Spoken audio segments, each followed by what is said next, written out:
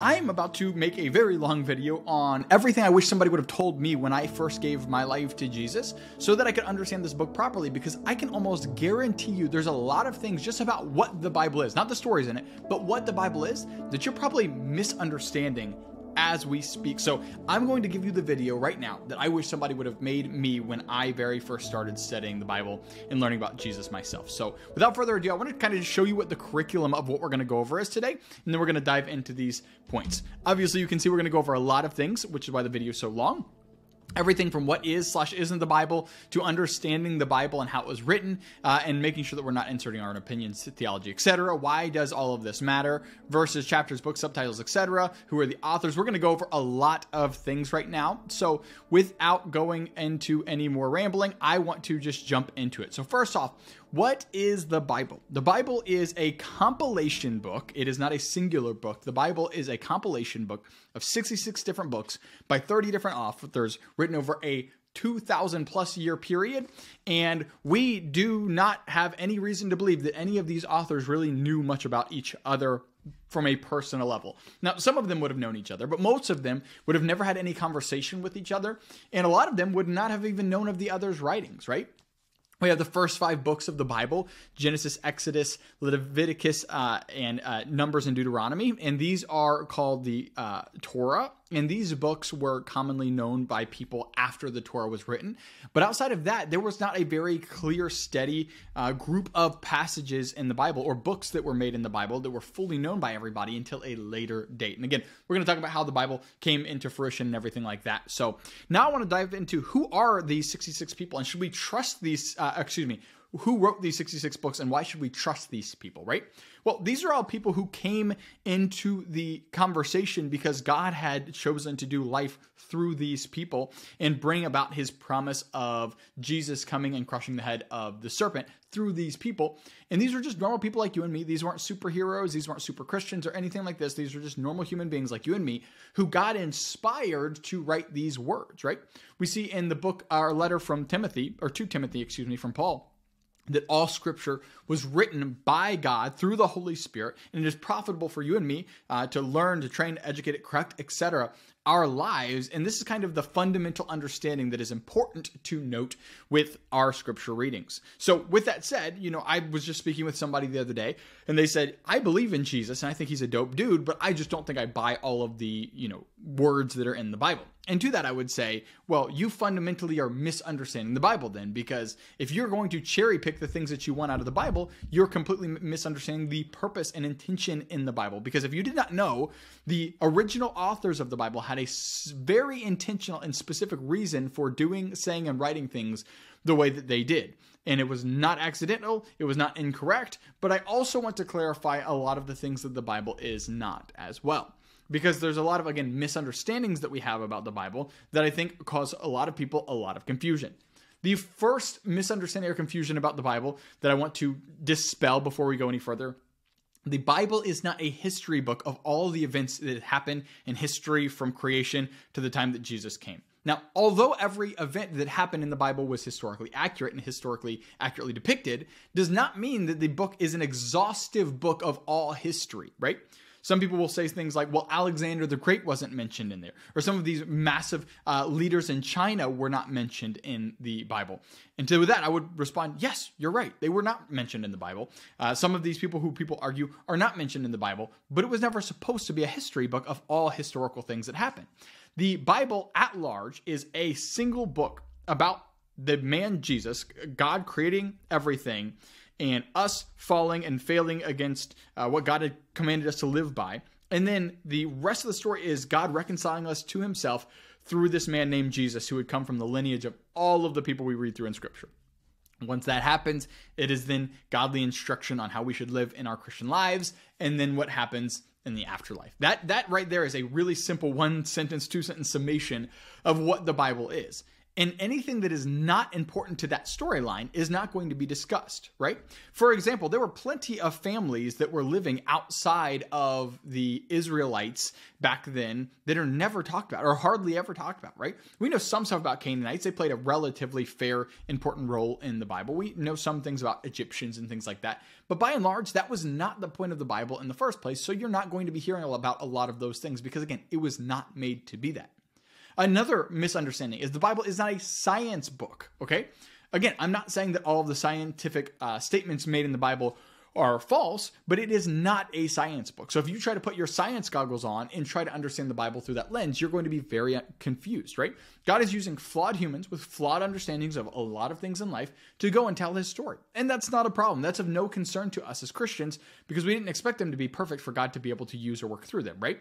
So yes, these people had some misunderstandings about things like what stars were, the shape of the earth, how certain things worked when it came to like the weather and things like that.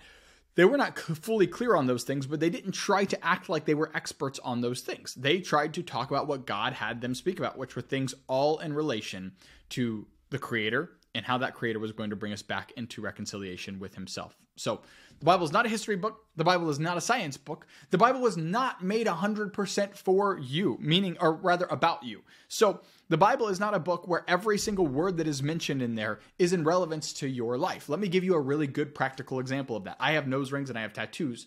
And a lot of people will say to me, well, don't you know that the Bible says that you are not supposed to have tattoos?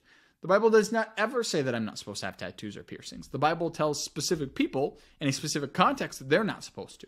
And no, I'm not trying to play some sort of, oh, that was culture or historical game. I think that people kind of try to use that justification to get out of, being able to live in sin more than they should. That's not what I'm saying. I'm saying if you read that passage of scripture had nothing to do with me. It has nothing to do with me. It was not a command towards me or anything like that. That was specifically written in Leviticus, I believe, chapter 28, about how Jews, I'm not a Jew, were supposed to live in context of living under the old covenant. I am not under the old covenant. Again, we can get into more of that stuff here in a moment. But this is a really good example of how somebody is just going to superimpose their assumptions on the text and put that onto me as if I'm supposed to live by that, right? Here's another example somebody will give. They'll give when Jesus says that he did not come with peace, but he came with a sword to imply or assume that Jesus was inciting violence, that we should start murdering people. Well, if you read that verse out of context, as I just did, yes, you could probably come to the conclusion that Jesus was wanting us to murder people.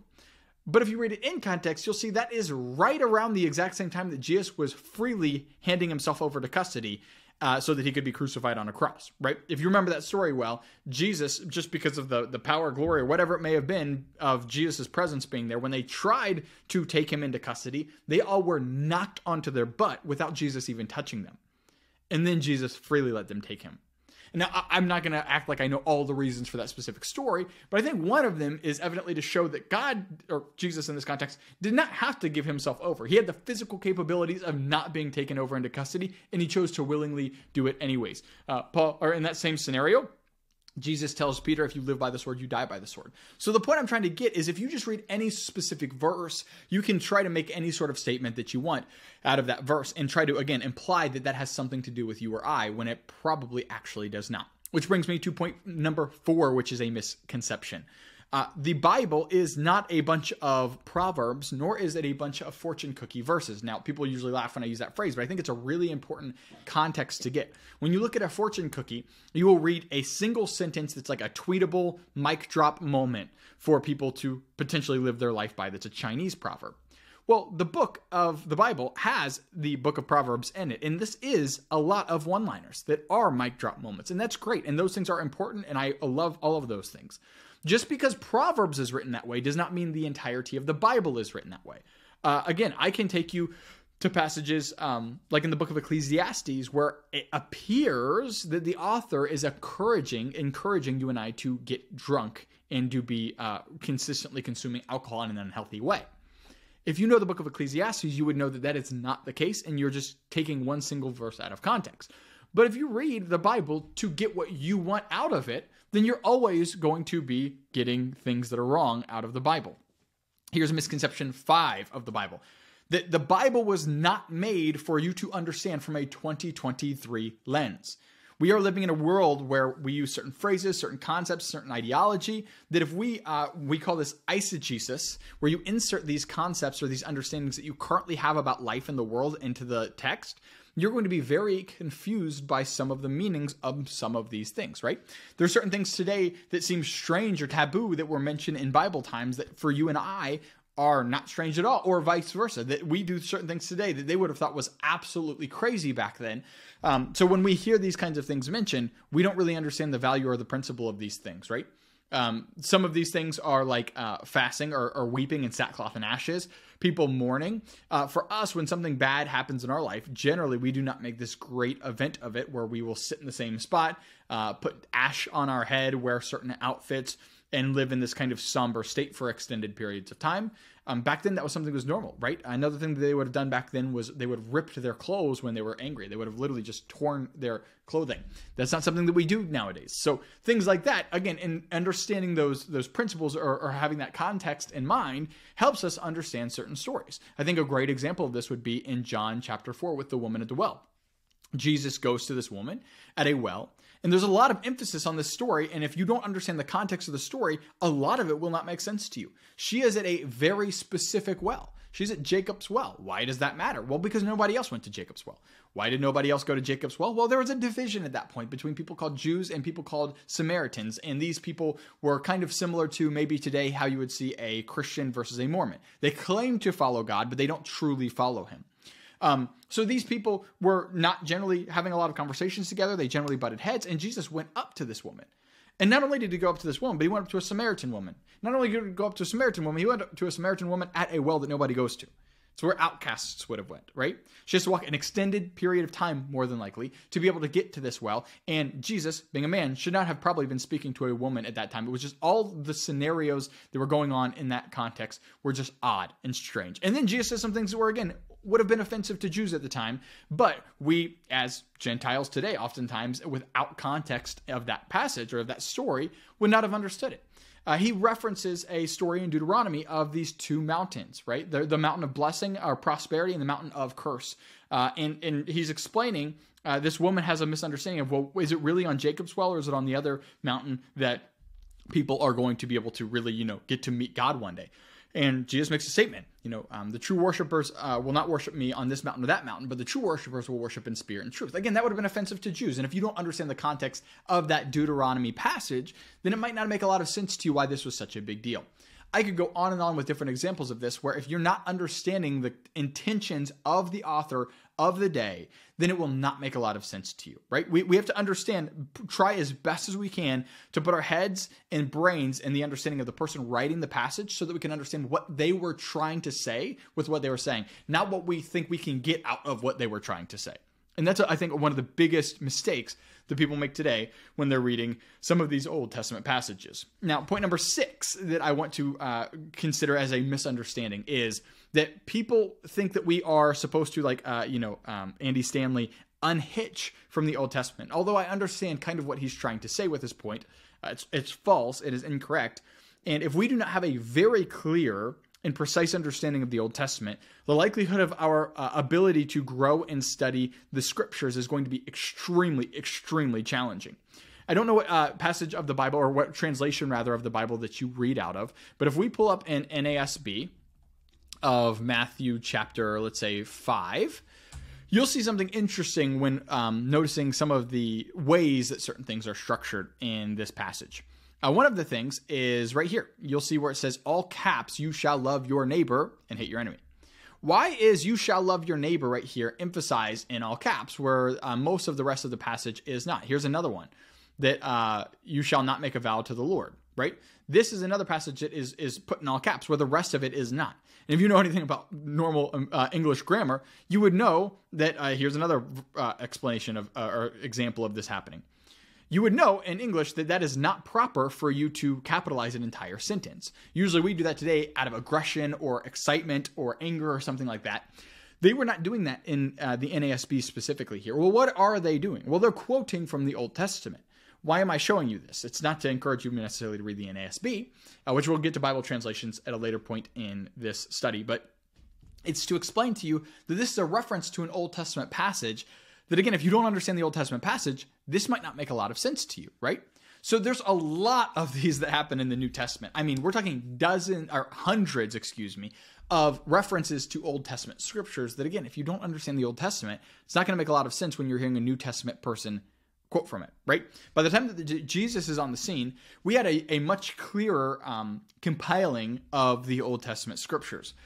So we see them quoting from these Old Testament passages a lot, and they all had a very clear understanding and belief in these Old Testament scriptures and understood how they led to Jesus. So if we don't understand these Old Testament scriptures a lot, I mean, I would probably venture to say 20 to 50% of your New Testament is going to make less sense to you than it should be, because you should be understanding these Old Testament scriptures. Now, these are just quotes from the Old Testament, direct copied and pasted quotes from specifically the Septuagint, which is the Greek translation of Hebrew Old Testament. That's not even to mention all of the examples or scenarios given in the New Testament of Old Testament scripture. Let me give you another example of this. If we look up 1 Corinthians chapter 10, and I personally do a lot of my reading of the NASB, we'll see this is about avoiding Israel's mistakes. Well, the importance of this is Paul is explaining to the Corinthians all of the terrible things that happened specifically in the Exodus story. And if you don't understand the Exodus story, again, you're not going to understand why this is being referenced. Now, you see some parts that are capitalized, which are, again, direct quotes from the Old Testament. But the majority of this passage you see is not quoting at all the Old Testament. But it's still all about the Old Testament. And again, a lot of the New Testament is re-quoting or referencing back to the Old Testament. So if you don't have a good, clear understanding of your Old Testament scriptures, you are going to have a very, very hard time really being able to study and grow in what it is trying to teach you, right? So that's another one of the things that I want people to grasp when it comes to misconceptions about the Bible. We're going to get to this at a later point, more in depth. But some people believe that that you have to listen to a priest or a pastor be able to teach you the scriptures for you to be able to really be a good Christian or understand the Bible correctly. This is such a horrible lie for people to believe, because so many people do not study the Word of God at all because they don't believe that they have the capacity to be able to do it on their own. Now, if you were to take us back few hundred years, maybe, I think that there would be more understanding for a statement like this. Maybe even back in Jesus' time, where it was common for people to not be as educated or as trained as people specifically in America in first world countries are today. But we have very little excuses in our first world country and world that we live in to be able to make an excuse as to why we can't understand scriptures. Not only is it not that difficult to understand a lot of the Bible. Now, mind you, there are extremely complex passages that I still to this day do not understand and maybe will never understand. But by and large, a lot of the especially New Testament is pretty easy for you to at least get the general context of. Now, no, again, I'm not saying you're going to understand what the Greek word meant here and all of those things. I'm not saying that, but what I am saying is to believe a lie that you just shouldn't try because it's too hard to understand is just simply not true. Matthew 4:4 here is, again, a quote from the Old Testament, but it says, "Man shall not live on bread alone, but every word that proceeds out of the mouth of God." And then we look at Psalms 1. It talks about the man who delights in the law of the Lord is going to be like a tree that is firmly planted. When the storms come at him, he is not going to budge because he is firmly planted in delighting in the law of the Lord. We see in Deuteronomy 6 in the Shema that we should be teaching the word as we are standing up, sitting down, walking around. We should have it planted on our doorposts and on our hands and on our foreheads. There's a very strong emphasis in Scripture that we should really know the Word of God, right? So it's obviously important for us to do this. But the point I'm getting at with this denial of you need a pastor or priest is to say you should not be reading or having any sort of private devotion time yourself to the Lord. This can be in devotionals, which I believe are helpful. I encourage people to actually read the actual Bible itself and then see what commentators or other people who are smart and know about the Bible speak about the scriptures itself. Yes, there are going to be passages that you do not understand. Every single day in my Bible studying that I personally do, I look at what other Bible theologians, commentators, etc. have to say on those passages. So again, I don't think that I can figure it all out on myself. I don't believe that. But I have the ability on my own in private to study from these other people so that my only time hearing and learning about Scripture is not on a Sunday morning. This is the biggest lie that is deceiving people, is that you have to be there on a Sunday morning to learn or you just can't learn. And again, this is so explicitly false, and this will leave you down a road of falling into deception more than other people will. as well as not understanding all the things that God has for you, which I personally want to understand everything that God has for me. Another one of the things that I'll get to in a little bit of a later point is the Bible was not written in chapters, verses, and titled. The book of Genesis was never called Genesis. There were no verses and chapters. And again, I'm going to get to this at a later point. I'm not going to go in depth on it right now. But the reason that this is important as a misconception is this allows people to live in that fortune cookie verse mentality that I was discussing earlier. I do not want you to live in this fortune cookie verse mentality because it will get you very confused when you're reading certain passages and you, honest to God, believe that something is the way that it's said to be because everybody has, always quoted it that way in the past or whatever, again, out of context. Which will lead me to the final point that I'll make on misconceptions, and then we'll move on to our next point. It is important that you understand that just because you've heard something about the Bible your whole life does not make it true. For a short story about my life, I grew up in a more Baptist, more Reformed type church. And then when I turned 12, 13-ish, I started going to a charismatic, holy rolling type church. I'm not criticizing either of them, but I heard a very, very different version of the gospel and different emphases on those two gospels at the two places that I went. Now, I heard at one place more of, less of the gifts of the Spirit, more on being focused on serving and caring for your neighbor as yourself, which is awesome. And the next, I heard, a lot of this had to do with your private devotion time, your speaking in tongues, your intimacy with the Lord, and living more in purity and holiness, and very little about actually serving your neighbor, preaching the gospel, etc.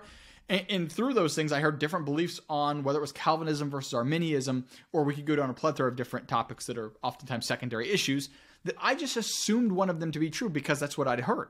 And in growing up, I'd found out, wow, these are flawed people. And actually one of the groups had it wrong.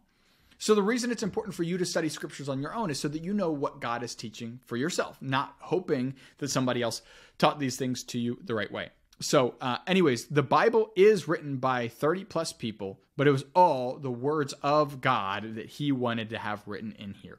Now, a quick apologetic I'll say is, if we believe that a creator could create everything, which if you are a Christian, you do believe that, then to assume or to believe then that he could also write a book of, a handful of pages and have all the appropriate and correct and accurate words in those pages, and to have the people not make any mistakes in those pages and have all the right books of those, compiled together properly is not that challenging of a belief to have.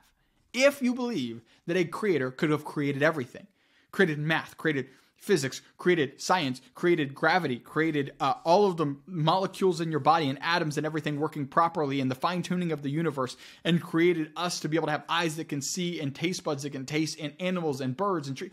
If he could do all of that, for him to just put a book together in the right order, isn't that a way smaller miracle than him creating the entirety of the world? If you believe that Jesus died on the cross and rose again 3 days later so that you could be saved from your sins, don't you think writing a book the right way would be the least of your concerns? So even to my friend the other day who said that he believes in Jesus, but he doesn't know if he necessarily believes in all of the crazy stories in the Bible, to him I would respond, I hear what you're saying, but how do you believe that God could create everything, which is, again, I would say believe that would be the greatest miracle ever, but you do not believe that he would be able to have all of the stories that he has referenced in his book actually accurately placed. I think that would be a very strange belief to have. I don't understand any sort of intellectual consistency with that. So I think it's important that we start from the frame that this is God's word, that every word in here is correct, every word in here is accurate, and that we have the right book with all of the right words in it, right? And I'm gonna talk a little bit later about the creation of the Bible and how we got the Bible that we have today. But I want to talk about what books are not canonical, which means the real word of God. First off, we're going to talk about translations later, but the quick TLDR is I do not care what translation of the Bible you read as long as you are reading one. Okay, there are a handful of exceptions to that I think are very, very bad. The Passion Translation is one of those. The Message is one of those. The NIV I would strongly discourage. The New World Translation is not a translation at all. So there are a handful that I think should be discouraged. But as long as it's not one of the ones I just mentioned, which most people who would be watching this video in the first place would not even be familiar with the ones that I just referenced, other than the NIV, then cool, just read any of them. Even if you read the NIV, I know plenty of people who exclusively read the NIV and will be in heaven one day. Amen. Praise God. So again, not that big of a deal. But there are a few that should be really concerning. One is what Roman Catholics read, which is called the Apocryphal writings. In the Old Testament, they have, I don't remember the exact number, it's 12, 13-ish books that we do not have in our Old Testament. First and Second Maccabees, Ecclesiastes.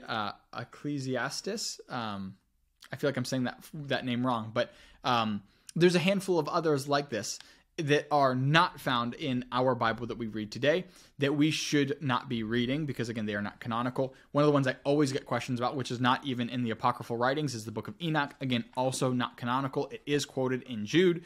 So obviously it's something that you can read and observe, and there's nothing wrong with that, I don't believe at all. But it does not make it scripture. Here are a few others that are not scriptural, is external writings by different cultish groups. So Mormons read the Book of Mormon, which is Joseph Smith's writings. That is not scriptural. That is not biblical. He is a false teacher. Again, I'm not trying to get controversial necessarily or attack anybody, but I want to make sure that people are not reading that because that will lead you into deception. A really short example would be 2 Nephi 25:23. Says, "It is by grace that you are saved after all that you can do," which is in complete contradiction to Ephesians 2:8-9, which says, "For it is by grace that you have been saved through faith, not of your own works, lest any man should boast. But it is a free gift of God unto salvation." So please do not read that book. They also have their Pearls of Great Price, Articles of Faith. We have the Vatican that Catholics will read, and they will take that to the same focus or value as the biblical writings, which is, again, also incorrect. And then the only other one that I can think of off of hand is different groups. Again, Catholics would, some groups of Catholics would be one of these, that believe that any sort of early church writings like the Didache, some people argue on how to say that, but the Didache would be another one of those, which is the disciples of the early apostles. So people like John, Peter, Paul, James, etc., that their disciples, the people that were discipled by those people, had made writings, again, like in the Didache, and people will see those as equally as much scripturally valuable, which is, again, not true. And another one is not scriptural per se, but is tradition of man. Right? Again, Catholics would fall into this category as well. But people who believe that the traditions that they had followed all their life growing up could also be just as doctrinally or as eternally as important as, in this case, reading the Bible itself, which is not true. This right here, the Reformed old people are going to say it's sola scriptura, scripture alone. And that would be accurate, not because Reformed people say it, but because the Bible says that this is the only place that we should be finding capital T truth from. So anyways, we've gotten an overview of what the Bible is, what it is not. Again, the most important thing for you to understand is this one book, as the Bible Project says, that is one unified story leading us to Jesus. Everything about this book is going to have some aspect or some context of trying to revert you back to the Jesus story. Everything in this book is for the intention of you understanding about a king that is going to come. Now, every specific detail is not about Jesus. Some people think that every tree and bird and earth reference is all Jesus. That's not true. But everything is in relation or trying to point you back to the Jesus story. So even if a detail might seem minute or unimportant, it still all has to do with the Jesus story. So now, we've talked about theology, understanding, and now I want to explain the original language, because I think this is another aspect that people might misunderstand. We have 3 languages that the Bible was written in. It was written in Greek, Hebrew, and Aramaic. The Old Testament was Hebrew predominantly, some Aramaic. The New Testament is Greek predominantly, and again, some Aramaic.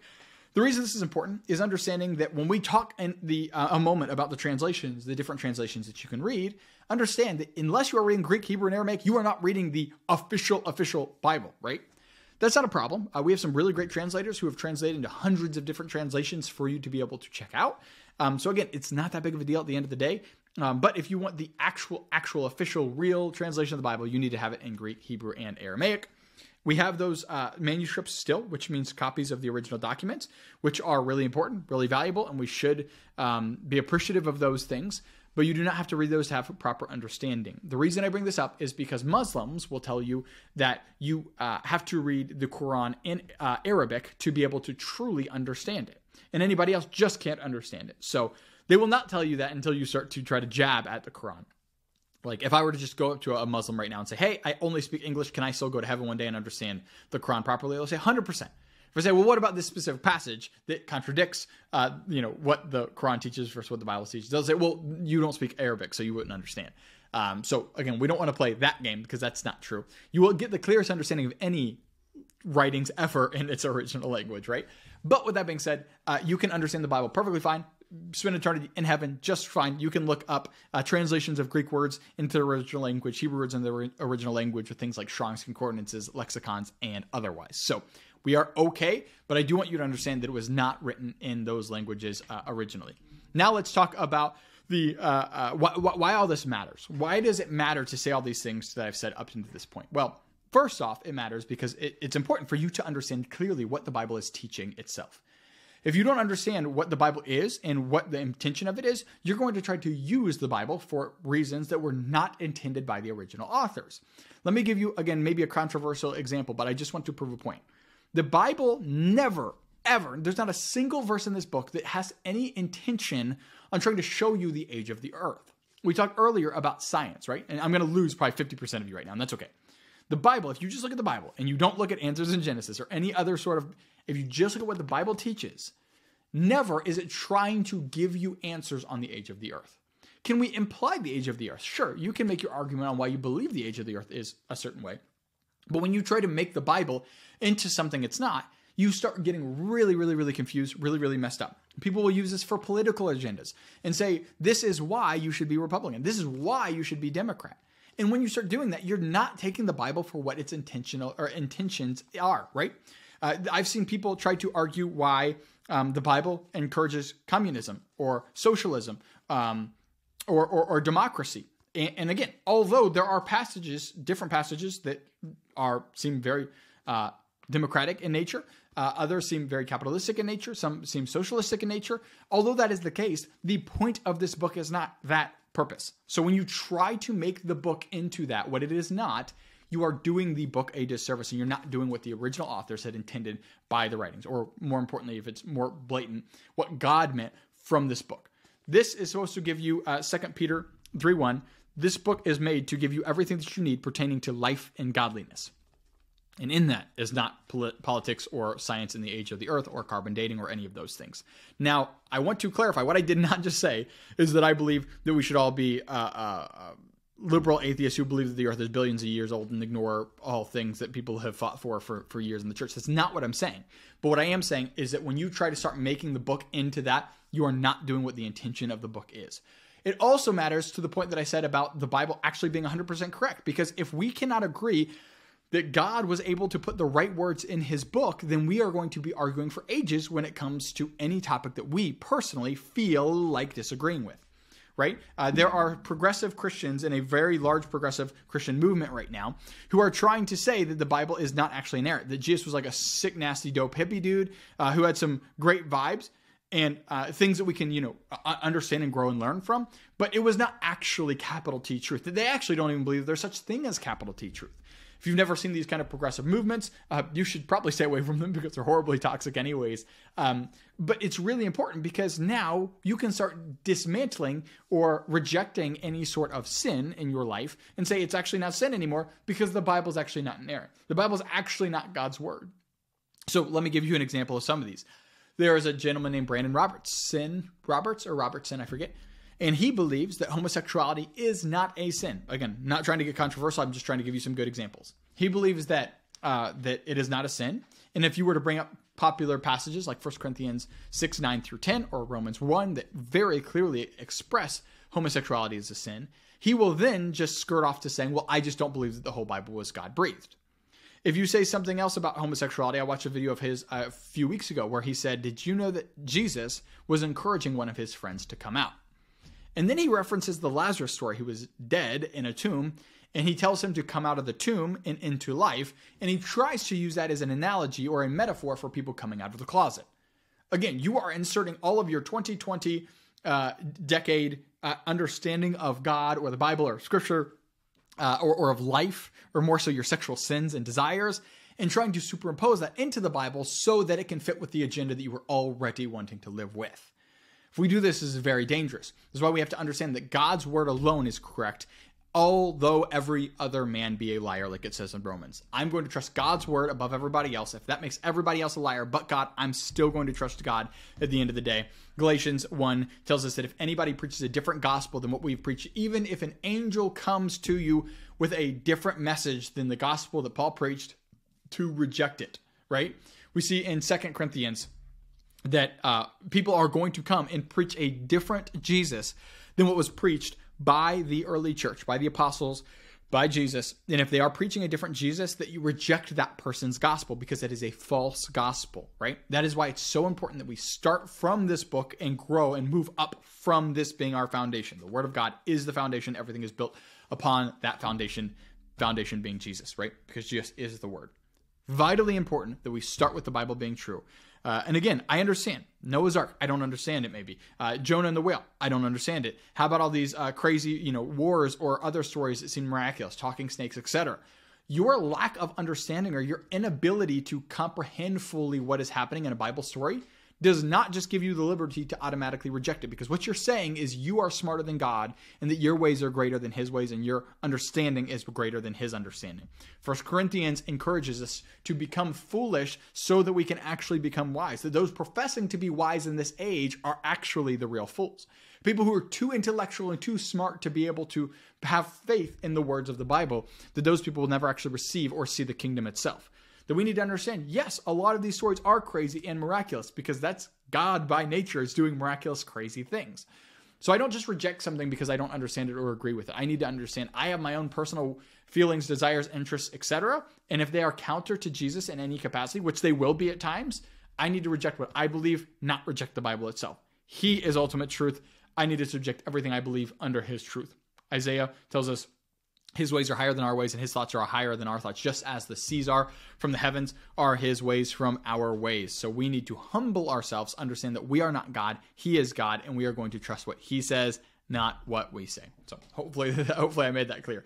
But this is why this matters, that we understand all of these things. And again, it's important that we understand the verses and chapters not being in there so that we don't try to create an agenda out of the Bible that the Bible was not intentionally trying to do. So now let's talk about these chapters and verses and titles and the importance of them and why they were not in the original text. Well, first off, let's just take it to the New Testament. I think this is the easiest place to go. When we look at a letter written to the Romans, right? And we see in there, I know it's going to be blurry on your screen because it's not focused up on you. But when we see all these words, we see verses next to them in chapters, and then oftentimes we see subtitles. I'm not sure if in my little Bible here, this is a really small, full-size Bible. Yeah, it looks like it does have the passages still in the chapters. Right here in chapter 9, it says, Solitude for Israel. Why is it important to know that these were not actually in there, and why were they in there in the first place? Well, they were added at a later date. Paul did not do this because, remember, he's writing to the church in Rome, and he's just writing a letter to them. So imagine writing a love letter to your wife. You're not going to reference specific passages or quote or document it in a certain process. You're just going to write your heart to her. In the same way he was writing his heart to the Romans and training them and teaching them, right? So why do we have them in here if the original authors did not put them in there, right? Doesn't Scripture say in Revelation to not add a jot or a tittle to the word? Yeah, it does. And no one's adding anything to the word. You're adding context or structure for people to be able to find things easier, right? Back in the day, if they would have said, hey, let's turn in the scroll of Isaiah, if you didn't know where the passage was or where he was starting from because you didn't know the word that well, and if you're a 2020, type Christian, you probably don't know the word that well, frankly, like they would have back then you have no idea where to read along with him. Not that they would have been reading along. They didn't have their own, copies of the Bible back then anyways, but it would have been very hard for you to follow along with somebody else. This has been given help to give us context so that we can find places in the Bible very quickly and efficiently and just jump to those spots, right? Again, they're not supposed to be trying to intentionally promote or push a certain agenda. They're simply there to be able to help give context of what's happening so that you can understand where it is in its writing, right? So again, chapters, verses, subtitles were not there. The reason I think subtitles is important is because sometimes the subtitles are really, really good, really properly nailing what that passage is about. Other times, I don't think it does as great of a job. Let me give you an example of a passage. Luke 15 is the story of the prodigal son, right? I don't have anything wrong with that. I'm not trying to be terribly nitpicky here. But the emphasis on the story of the prodigal son is not supposed to be on the son, but rather of the love and forgiveness of the father. So maybe a more proper title for that passage would be something in context of the love of the father, not the crap of the son himself, right? Again, is it giving you a deceived understanding? No, it's not. Again, I don't believe any of these have some sort of demonic or manipulative agenda, but it is important to note that they were not originally in there. So when you're reading these things, it is just valuable to read them without it or without that understanding of it so that it doesn't sometimes maybe sway what you're trying to get out of the passage. Let me give you another example of where verses specifically can be of danger to have in your Bible. When I'm reading, let's go to Ephesians chapter 2, I will actually stop reading out of this and I will pull it up on the screen so that you can follow along with me. But let's go to Ephesians chapter 2.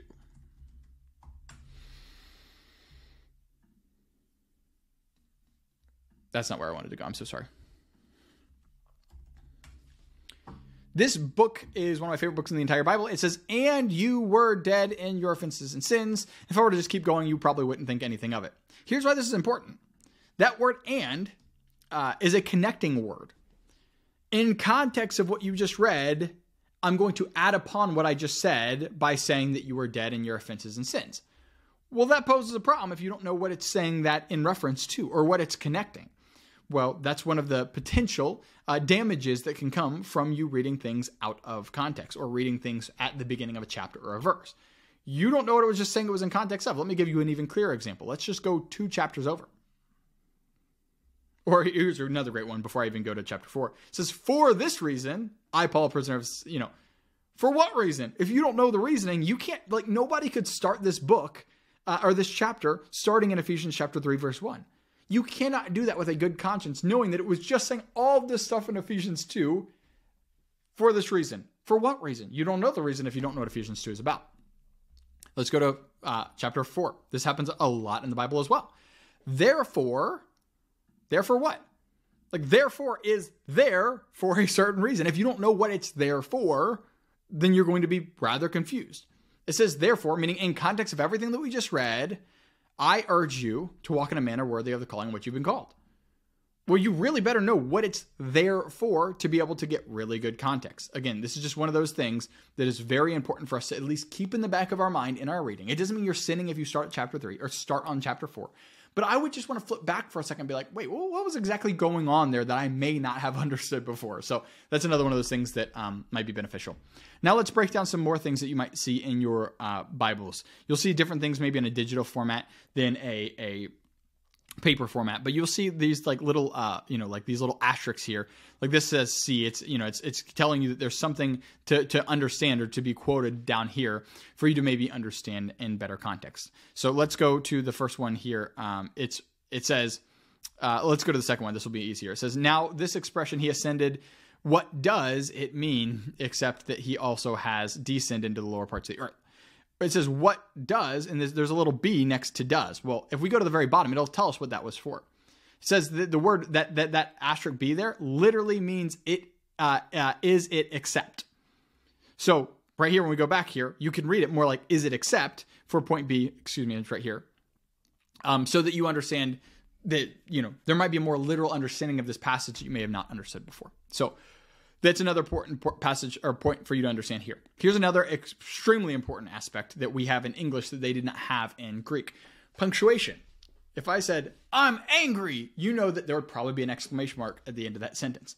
If I said, let's say I was going to talk and ramble for 3 paragraphs long, you would be able to know when I was trying to stop my last sentence and then starting my new sentence by and large. Well, remember, the Bible was not written in your English language, so that was not always very clear in the New Testament in all of the writings. Now, 99% of the time it was, but a great example would be Ephesians chapter 1 and Ephesians chapter 2.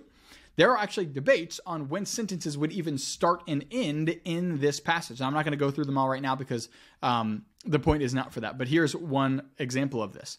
I'm just going to start part of the way through verse 12 here. It says, to the end that we who are the first to hope in Christ would be the praise of his glory, period. In him, you also have and then it goes on. There are other translations of the Bible who actually have in him as the end of this sentence in the periods after the word him. So it says Christ would be the praise of his glory in him, period. You also, you see my point? Both make sense. Both would actually work perfectly fine, but that's a debate over where the punctuation ought to have gone there.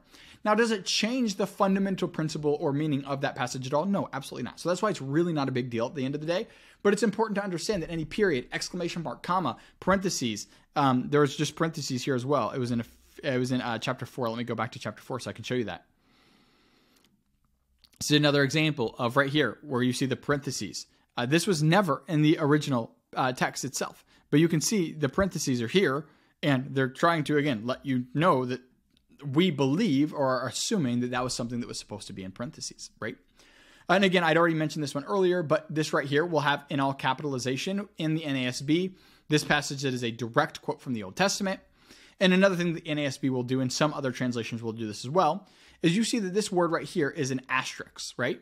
Why is this specific word an asterisk? And actually, if you read throughout the entirety of the rest of the NASB, you will see other words that are also like the word is right here, or that is also an asterisk. Well, there were certain words, generally, again, conjoining words similar to the word and, but, or, it, is, etc., that were not actually ever words in Greek at all.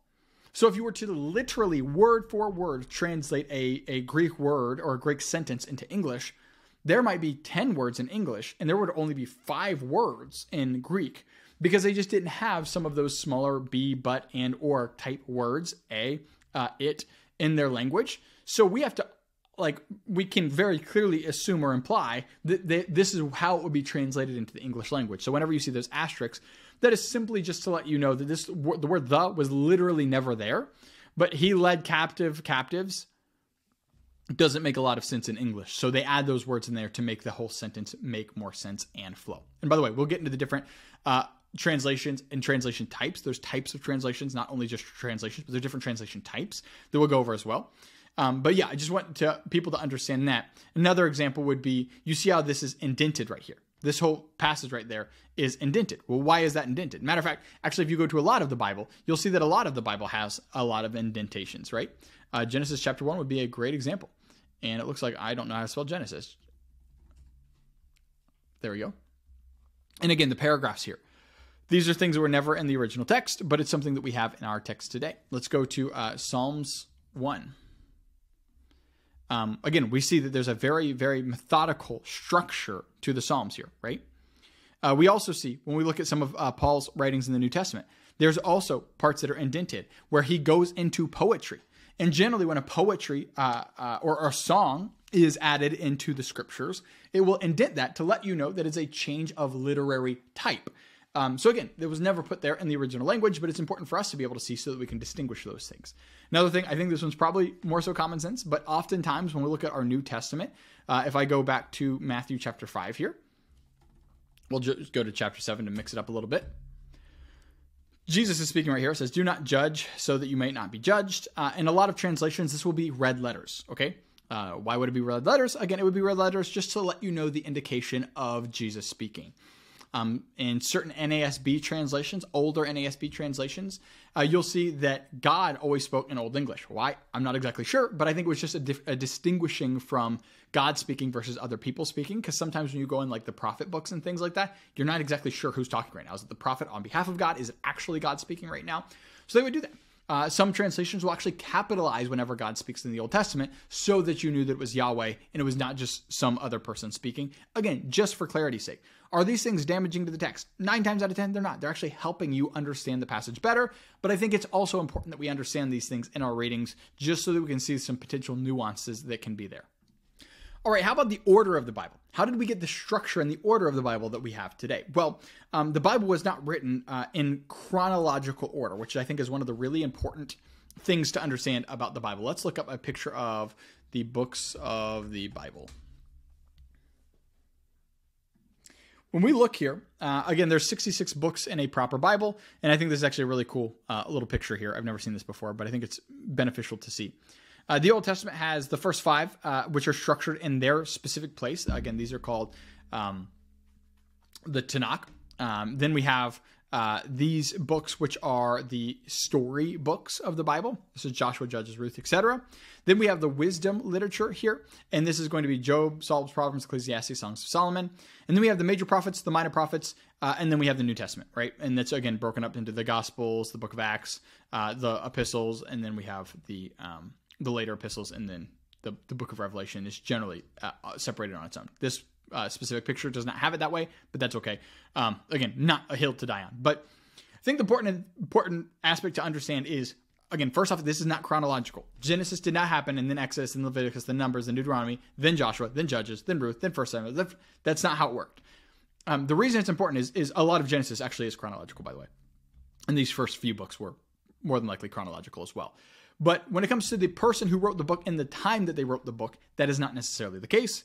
The Genesis was not necessarily the first book written. There's a lot of people who would argue Job is probably the first book written. Doesn't matter at the end of the day. But I just want you to understand the differences here. These were the first 5 books. Nobody debates that these are the first 5 books. People will then argue the rest of the order of the Old Testament. Again, it really does not matter how you read them. There are Bibles that you can actually buy that will structure the Bible in its chronological order, which I think is awesome. I'm not sure exactly how much benefit that will necessarily be to you, but it is important to know that you can read it in a chronological order. Another really good image that I've seen a lot is the timeline graph of the Bible. And it will show you, I think especially what's really cool here is showing you the different kings that were living and ruling during what prophets were there as well. Now, this is a very, very deep one. I'm not going to obviously go through the whole thing right now because it's not going to be super beneficial, I don't think, for you to be able to read through. But it shows you who was doing what at what times, and it will give you like the general time and date of when these things were happening. So again, these things can be really, really beneficial for you to see so that you can say, oh, now I see that Malachi or Micah was alive or doing whatever during this time frame, right? So I think that these things can be really beneficial for you to read, but again, not something to, put your entire life on. But, the partnering of the kingdom, creation story, perishing, the fall, the promise of the kingdom. Again, different people will have these structured in different ways, but it's just showing you the different timeline and the different stories that were happening during the times of the Bible. But yeah, the point of this is just to see different things were happening during different times of the Bible. And I don't think any of those things are necessarily, again, a hill per se worth dying over. But the Old Testament was written in this order because it's very easy. It's easiest, I believe, to read through. Again, major prophets. One of the biggest common misunderstandings about this is that these are the important prophets and these are the unimportant prophets because these are the major, those are the minor. It's just in reference to the size of the books. These were the major. They were the big books, right? These all have 20 plus chapters in them or so, other than Daniel. And then all of these have less chapters in the book. That's literally all it has to do with. And then that makes up the Old Testament. And again, if you're wondering what the Old Testament means, Old Testament is generally synonymous with Old Covenant. This was God's Old Covenant that he had with man. And again, that story of after the creation and fall story, that this is like the reconciliation or God's attempt to reconcile and seeing that God keeps making covenants and promises with his people and they keep failing over and over and over and over again. And then the New Testament or the New Covenant is God creating a new agreement with his people on how we will live on earth in relation to God from that point on. So we have Matthew, Mark, Luke, and John, again, not in chronological order. And then we have Acts, which is going to be in chronological order after those books. And then we're going to have the letters, and then again, the end times, heaven kind of conversation, right? Again, as I mentioned earlier, all of these books are not written with a title to them. We title them, most of them are rather common sense, right? Matthew was written because Matthew was the author. Mark was written or titled that way because Mark was the author, etc. Acts is in regards to Acts of the Holy Spirit or Acts of the Apostles. Some people will debate what, the official Acts of what is. And then again, all of these were simply the locations that they were writing to or the people he was writing to. Romans really through Thessalonians is just the locations he was writing to, the churches he was writing to. And then Timothy's were to Timothy himself. Titus was to Titus himself. Philemon was to Philemon himself. And then again, same with these. This was written to the church of Hebrew, the Hebrew church. James wrote this, Peter wrote those, John wrote those, Jude wrote that one, and then Revelation was written by John about, again, the revelation of the end times. I'm not going to go through all of them, but in the Old Testament, Genesis literally just means creation. Exodus means to leave. Leviticus is about the Levitical tribe and those laws that were given. Numbers was in regards to the numbering of the people, and then Deuteronomy was in regards to the end. So you can go through all those and look up at a later date the purpose of all of the different names of those books. But again, not something to be concerned about. Some people, again, they want to be like super argumentative and be like, well, I'm not going to use any of those names. Cool. You don't have to use any of those names. You can go down a very long track with that. But again, it's not that big of a deal at the end of the day, whether you call them by their names or not. God did not write those names on those, so those were not officially ordained by God. It's just kind of helpful, I believe, to understand, the reasoning for those. Okay, let's now talk about how we got all of the specific books that we have in our current Today Time Bible. A lot of people will tell you that we had these councils, specifically the Council of Nicaea. And at the Council of Nicaea is where all the manipulation and demonic things happen. Well, it depends on what side of the camp you're on, I guess. And this is where we trick people, deceive people, etc., in regards to how the Bible or whatever was created.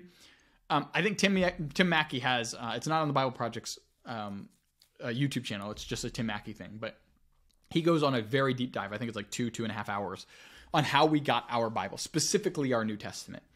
It was a very, very organic process, okay? First off, the Gospels were written by the eyewitnesses, or the eyewitnesses of the eyewitnesses. So those are pretty straightforward. I don't think there's there's not as much, at least, debate about those ones. Now, when we get to the letters and things like that, that's where it's like, well, why did this one get in and this one not get in? For example, Paul mentions, I believe it's either Romans or Ephesians, the letter to the Laodiceans. So Paul evidently seemed to have written a letter to the Laodiceans. Some theologians will argue that was actually the letter, letter to Ephesus, and that he was referring to that letter that we already have. And then others will argue that it was a letter that was not put in our Bible, but it was a letter written to another church. I don't see why either of those would be concerning views to have. Both of them seem fine. Doesn't really matter which one you believe on that. But I think the point at the end of the day that's important to note is the way that we have our Bible today in general is because somebody wrote an original letter or book or poetry writing, and then other people copied that down, right? So Paul wrote a letter to the Church of Rome, and they handed it. So they got, mailed over, right, to the Church of Rome. Now the Roman church has it, and the elders of that church would have then read it all together and then presented that to their church congregation. They would have said, hey, Paul just wrote us in. Here's what he said. They would have read through all of what we now have as 16 chapters. And after that was done, they would have all said, hey, can I get a copy of that? So they didn't take it to the printer. The fax machine was not working in those days. It was out of order. It was a joke, by the way. There's no such thing back then, obviously, right? They didn't have a printing press. Johann Gutenberg wasn't around yet.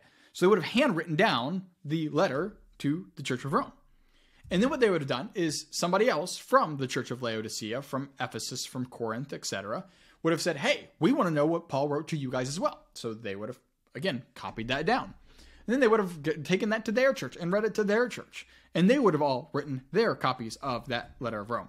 And Ephesians was like, no way, Church of Corinth. Paul wrote you too. Please send us the writing that he wrote you as well. So they would say, oh, okay, great. Well, let's get that. And then they would have written that down. The very organic process of writing down the letters and copying the original letter that was written by whoever was writing, whether it was Paul or James or John or etc. And then now everybody has practically the exact same Bible way before these councils ever took place, okay? So they already had a stack of all of the same Bible for the most part. Yes, there were some outliers, but same goes with understanding how manuscripts work in general, right? One of the common apologetic debates against the Bible is, how can you trust the Bible when you don't have any of the original writings themselves? Which is true. You cannot find the letter that Paul wrote to the Church of Corinth. Some people go, oh my gosh, well, how do I know that we have the right thing? Well, it's actually an opposite concern. We should have a concern if we only had the original. Why? Because you could make the original say whatever you wanted it to say and nobody would be able to fact check you, right? But if we have hundreds, or really actually thousands of manuscripts of these original letters, then it's very easy to know if somebody was making it up, right? If, let's get really practical for a second, if 1 Corinthians 6, 9 through 10 says that homosexuality is a sin, and 300 letters said that, and one of the letters or two of the letters said it's not a sin, you're going to know what the outliers are and go, well, this is really, really obvious. Everybody's saying the same thing other than you. So we know that you're the one that's lying about it. So actually having these manuscripts is actually more proof of the validity of these texts than a kind of a denial of it or of a criticism of it, right? So it's more beneficial that we do not have the original manuscripts. It actually helps our case as Christians in believing these words. But the emphasis I want to get at with you is the fact that they were all very organically, people were getting the exact same books in their Bible, right? Again, there were certain arguments over like specifically the book of James, specifically the book of Revelation. There seemed to be some sort of historical accounts of arguments on whether those were canonical or not. But at the end of the day, we seem to be pretty clear, pretty confident that these were all things that were supposed to be in our Bible, and we have that. And again, let's look at it macro again for a second. If God is able to create everything that he was able to create, birds, trees, moon, stars, gravity, eyesight, taste, vision, etc., then putting all the right books together would have been a very easy, simple process, right? If we had one man who was deciding all the books in the Bible and their order and everything, that would have been much more concern, but that's not how it went. So we have very little concern about those things. And also, by the way, if these people at the Council of Nicaea per se were trying to hide the things that they did not want in the Bible, what would they have done? They would have not only just said, we don't want them in the Bible, they would have burned all the books. Because even back then, it would have not been uncommon for people to read things like the Didache, which again were the writings of the apostles' students. they would have just burned these things. They would have told people that if you read these things or used these things, they would have burned them all at the stake, burned all the books at the stake, and we wouldn't even have them today. But they obviously did not do that because that was not this elite group of Illuminati members who were, guys, that's goofy. That's not what they were trying to do because, again, they kept them so that you can still read them. If you want to read the Book of Enoch, you can. If you want to read the Apocryphal writings, you can. If you want to read the Infancy Gospel of Thomas, the Gospel of Peter, etc., you can read these. They're false. They're almost 100% unanimously agreed that they're false as well and not actually canonical, but you can read them. So again, if we were really trying to hide them, we would have not let anybody see them in the first place. But it seemed rather evident that these things were not actually true scripture anyways. So when it comes to the books that we got, Very Organic Process, I just gave you the TLDR version of that. Again, if you want to watch an hour and a half deep dive on this topic by Tim Mackie, who can explain it way better and way more in depth than me, please check out that video.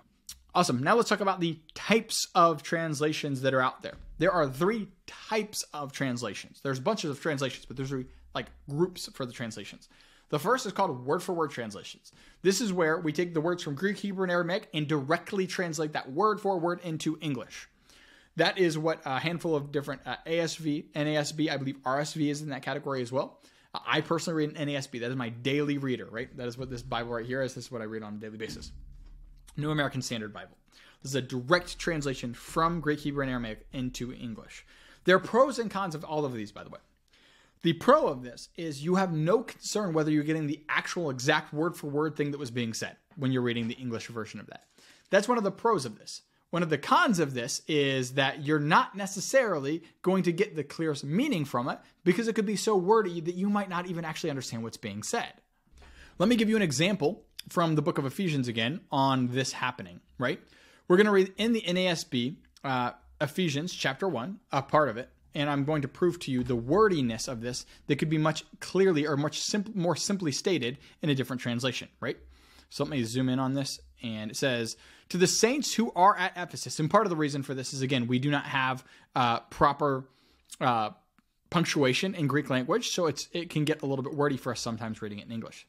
It says, blessed be God and Father of our Lord Jesus Christ, who has blessed us with every spiritual blessing in the heavenly places in Christ, comma, just as he chose us in him before the foundations of the world, comma, that we would be holy and blameless before him, period. In love, he predestined us as adoption into sons and daughters through Jesus Christ to himself, comma, according to the good pleasure of his will, comma, to the praise of his glory, of his praise, comma, with which he favored us in the beloved. Like, there were 2 periods in all of that thing right there. I mean, that was very, very long-winded for you to be able to read in the New American Standard. Okay? Again, not necessarily a problem. It is the way that it is. But now, let's go to the NLT and see if I can come up with the NLT real quick. Here we go. This is the NLT. This is not the NLT. That was the NLV. This is the NLT. This is going to go over the same passage, but I think that even what's being said will make more sense to you. It says, all praise to God, the Father of our Lord Jesus Christ, who has blessed us with every spiritual blessing in the heavenly realms because we are united with Christ. To me, that makes more sense in the NLT. Even before he made the world, God loved us and chose us in Christ to be holy and without fault in his eyes. Again, more just simple, clear 2020 type language being used here. God decided in advance to adopt us into his own family by bringing us to himself through Jesus Christ. This he wanted to do, and it gave him great pleasure. Do you see how much easier it is to read this in the NLT? It sounds more like how I would be saying it to you than like a super spiritual Bible version of it. That can be really, really beneficial. It can also be really, really damaging as well. I'll show you some examples of that as well. Word for word is the NASB. Word for word translated directly from the original language into its new language. Now, the next 2, whenever I present these next 2, everyone always feels betrayed or like people have lied to them. There's a word for word, line for line, and a thought for thought. The line for line and thought for thought do not just give you a word for word, direct word for word translation. They actually mix up the words or use completely new words, to which, again, some people feel like they've been cheated or lied to, and I'll explain why that's not the case. A line for line translation means that you take the exact same sentence exactly as it was in Greek, Hebrew, Aramaic, but you rearrange the words to make those words make more sense or to make that sentence flow more clearly in your language. Let me give you an example of this. Many people know in Spanish, if you have an adjective, it goes after the noun in Spanish. So if I said the dog was, or there was a blue dog, in Spanish, it would literally translate, there was a dog blue. Now, we obviously know what I meant in both examples, but if I were to word it like that in English, you would be rather confused because it doesn't seem like it's flowing very well as a sentence. So if it was Spanish, it said there was the dog blue, and then there was the blue dog. You would translate into English, and you wouldn't think I'm doing any sort of dishonesty or manipulation to the text. You'd think I'm just translating it into a different language, right? This is part of the complexities that always come with you having different languages that you're reading words in from their original language. But again, not a concern. This would be like the ESV. The NKJV would be another example. That's where it's line for line. It's almost exactly the same, but it's just rewording it so that it flows a little bit better for people to read. Again, I have very little and very rare that I'll find an issue with a translation like this. And then finally, we have a thought for thought, or a phrase for phrase, some people will call it. This is where you take an entire passage and you entirely will rearrange the passage so that the entire thing will flow very, very smoothly. It'll be just like we were to read it in today's time language, and it can be helpful, but it can also really, really leave out some extremely, extremely important parts of passages that can more so be confusing or potentially seem deceptive. Okay, so with that would be the NLT, the NIV. The Message would not even count as a translation like that. It's not even defined as a translation at all. But those are going to be the two most popular. The CSB would be another line for line, by the way. But those would be the most popular that people read, the NLT and the NIV, for a thought for thought or a phrase for phrase. And again, I love them all. I just read from the NLT, and I just told you I actually like the NLT better than the NASB. So, in regards to these three types of translations, which one's the best to read? I would say all of them are. You should sometimes read, especially on a passage that you're confused or are stumped on. Yeah, I would encourage you to read it in multiple different kinds of translations, because you'll come to a much clearer and better conclusion on what that passage means by reading it in different types of translations. Let me give you an example of where I just did this in Romans 12. I'm currently reading in Romans 12, and this word respect. I'm still in the NLT. I was like, why do I not see that word there? Let me go back to my NASB real quick. It says, respect what is right in the sight of all men. Well, what do you mean respect what is right in the sight of all men? And it actually has like a little asterisk, so you can go down here and see what it means by respect. But I was like, I wonder what this says in a different translation. So then I looked up what it meant and what that phrase said in the NLT. And surely enough, believe it or not, it actually makes way more sense in the NLT. And actually, I had to look up the Greek word there to be able to really understand what that word meant with respect. But when I read it here, it's talking about, let me see if I can find it really quick.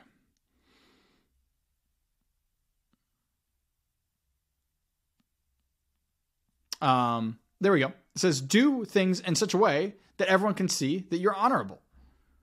That's so much different than what I read in the NASB, right? Like entirely different than what I read in the NASB. But that actually gives you a much clearer explanation of what the original language was actually trying to say with what it was saying. Again, you would not know that if you only read the NASB. Although I love the NASB, again, it is my personal daily reader. I will change to other translations if I believe that other translation will be clearer or easier to understand or make more sense. So those are the three kinds of translations. Out of those types of translations, which are my personal tend to go to, again, there's not a right or wrong answer. If you are not reading Greek, Hebrew, or Aramaic, then there is not a right or wrong answer. But again, I will share with you what my personal opinions are on a handful of them. NASB is my daily reader, so obviously I like that. ASV is another great one that's a word-for-word translation. ESV is going to be the line for line that I always go for, or NKJV. I love the NKJV as well. And then I don't read the NIV ever. I will read the NLT, will predominantly be the thought for thought one that I will read. I think that is a really, really great job in a lot of places. Again, it does a large disservice to the text in other places, I believe. But those are going to be the predominant, the CEB, CSB. Those are both fine. I enjoy both of those as well. But those are going to be kind of the majority of the translations, or the RSV is good, and RSV is good as well, that I will listen to. Now, most people will notice that I left a handful out that are very, very common. KJV I did not mention, NIV I did not mention, and the Message I did not mention. The Passion, again, if you're not in a charismatic circle, you're probably not even going to be familiar. But if you are, the Passion is not going to be in there as well. Why not? Well, all for different reasons. The Passion is not even a real translation. There was no translating committee who did this. If you don't know how translations work, they have a large group of people, dozens, if not hundreds of people, all like come into a room together and all translate the Bible together in agreement with what the different passages are intending to mean or actually do mean. They come together and they all come to a consensus on those things, people from all different denominations, etc. So that is how these translations come about. The Passion Translation was not that. The man who wrote the Passion Translation, he supposedly said that God gave him revelation that God has never given anybody else about Aramaic and how it is this love language, and he retranslated the Bible from pretty much an angelic word from God. So many problems with that. Hopefully everybody can agree. The NIV leaves out a handful of verses that were in early manuscripts because it doesn't see them as necessary to keep in there. A lot of NIV Bibles, if you look at the very bottom of it, or again, you'll see an asterisk where it will literally go from like verse 17 to verse 19. Verse 18 is nowhere to be found. At the bottom, you will be able to see, it will either clarify that it's not there or it'll tell you what that is there. Here's why I have a problem with this. Some people will try to paint the NIV as just trying to keep or hide things from you or trying to paint their own narrative. That is not true. It is very, very common for most of all translations to clarify this verse or this word or this phrase was only used in early manuscripts. The reason, though, that I think it's a very large disservice to just completely remove that translation is because, or excuse me, that verse from the translation is because the earliest manuscripts are the best manuscripts we have. Even if it was only said 3 times, but it was said 3 times in the earliest of manuscripts, which again, mind you, this happens a very small percentage at the time in our translations. But for the times that it does, I'm going to always resort back and trust more so the earliest manuscripts because those would have been the closest manuscripts to the original writings, meaning that they had the highest probability of being most accurate. Or again, being added. So it's not that like one would say something and the other would say the complete opposite. It would be it's either added in or not added in other manuscripts. I'm always going to trust the earliest, and NIV removing the earliest manuscripts, again, I believe would be a very large disservice that it would be doing. So that's why I don't read the NIV. I also think some of the ways that it translates things can consistently lead people to confusion. The best example of this, I think, would be Jeremiah 29:11. For I know the plans I have for you, declares the Lord, plans to prosper you, not to harm you, plans to give you a hope and a future, right? Whereas if I look at Jeremiah 29:11 in NASB, you will see that it's saying a very, very different thing here. Right here, it says, for I know the plans that I have for you, declares the Lord, plans for prosperity and not for your disaster, plans to give you a hope and a future. And again, it clarifies that word prosperity means for your salvation, literally for your salvation. And other translations will literally say the word salvation there, or a different similar phrase to salvation. Will prosper you, not to harm you, hope in a future, and he knows the plans that you have, he has for you. Sounds a lot different than he wants you to be saved and he has a destiny for you. It's way different than like you think that you're supposed to have X job and you know that God wants you to be rich one day, which is how that has often been translated by people very unfairly, very unjustly. So things like that is why I don't like the NIV. Now, why do I not like the KJV? The reason I don't like the KJV is, first off, some dingle-dongles out there say that the KJV is the only translation or the only real translation. Again, if you are not reading Greek, Hebrew, and Aramaic, you have such a high level of arrogance to say that your KJV is the proper translation. It doesn't make any sense. The second reason I don't like the KJV most is because it's one of the earliest translations that we have in English. Common sense. Are you going to trust something from 15 something or something from 2000s, right? We have way more data, way more evidence, way more manuscripts to go off of today, and way less human error involved, right? So I'm going to go off of today's stuff way more than I'm going to go off of something that old. And then lastly, unless you are regularly and well-versed in old archaic English, why in the world would you think that the easiest way to understand God's word is by reading old archaic English? You're going to be very confused. Although these, thines, thous are one part of it, but then also a bunch of words that you just do not use today that they used back then, right? One of the examples would be in 1 Corinthians or Romans chapter 12, where it says, I beseech you. Do you know what the word beseech means? Unless you have looked that word up, you have no idea what the word beseech means. And most people do not look up words that regularly when they're studying their Bibles. So you'll just go through your scripture reading and see the word beseech, not have any idea what it means, and you just keep reading. Well, you don't know what the entire passage means if you don't know what the word beseech means. When he says, I beseech you, what does beseech mean? Well, it actually means to urge you or to encourage you or push you. But I only know that because I was able to look at it myself. And again, in the NASB, it says, I urge you. It does not say beseech. So there's a lot of words that are just simply not used in our vocabulary today that were used back then.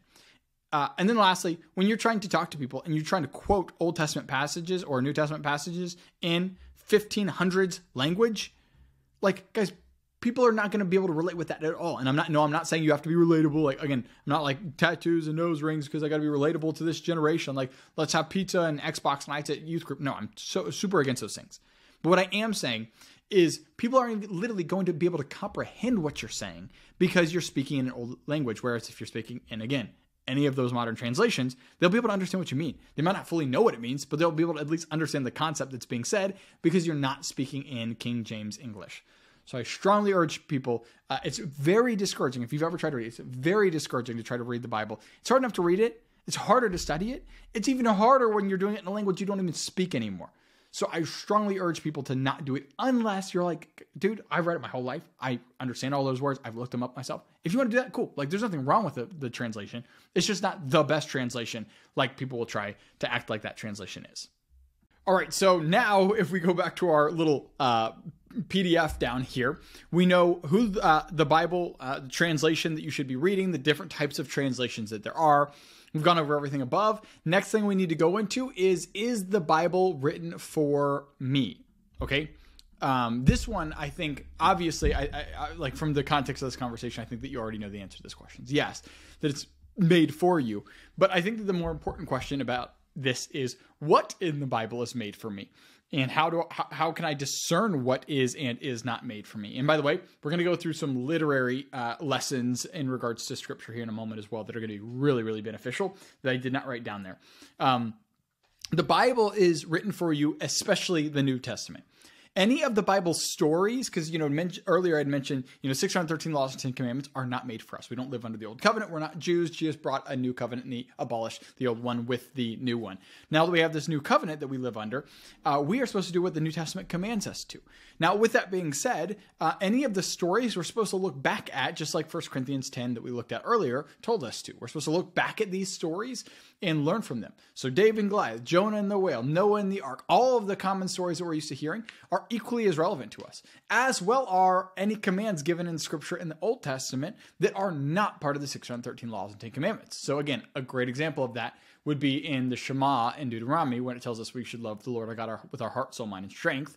That statement right there is not one of the 613 laws that are mentioned. So that would be a great example of something that you and I are supposed to do that's still mentioned in the Old Testament. So hopefully that makes sense. Anything New Testament related, sexual immorality, hatred is murder.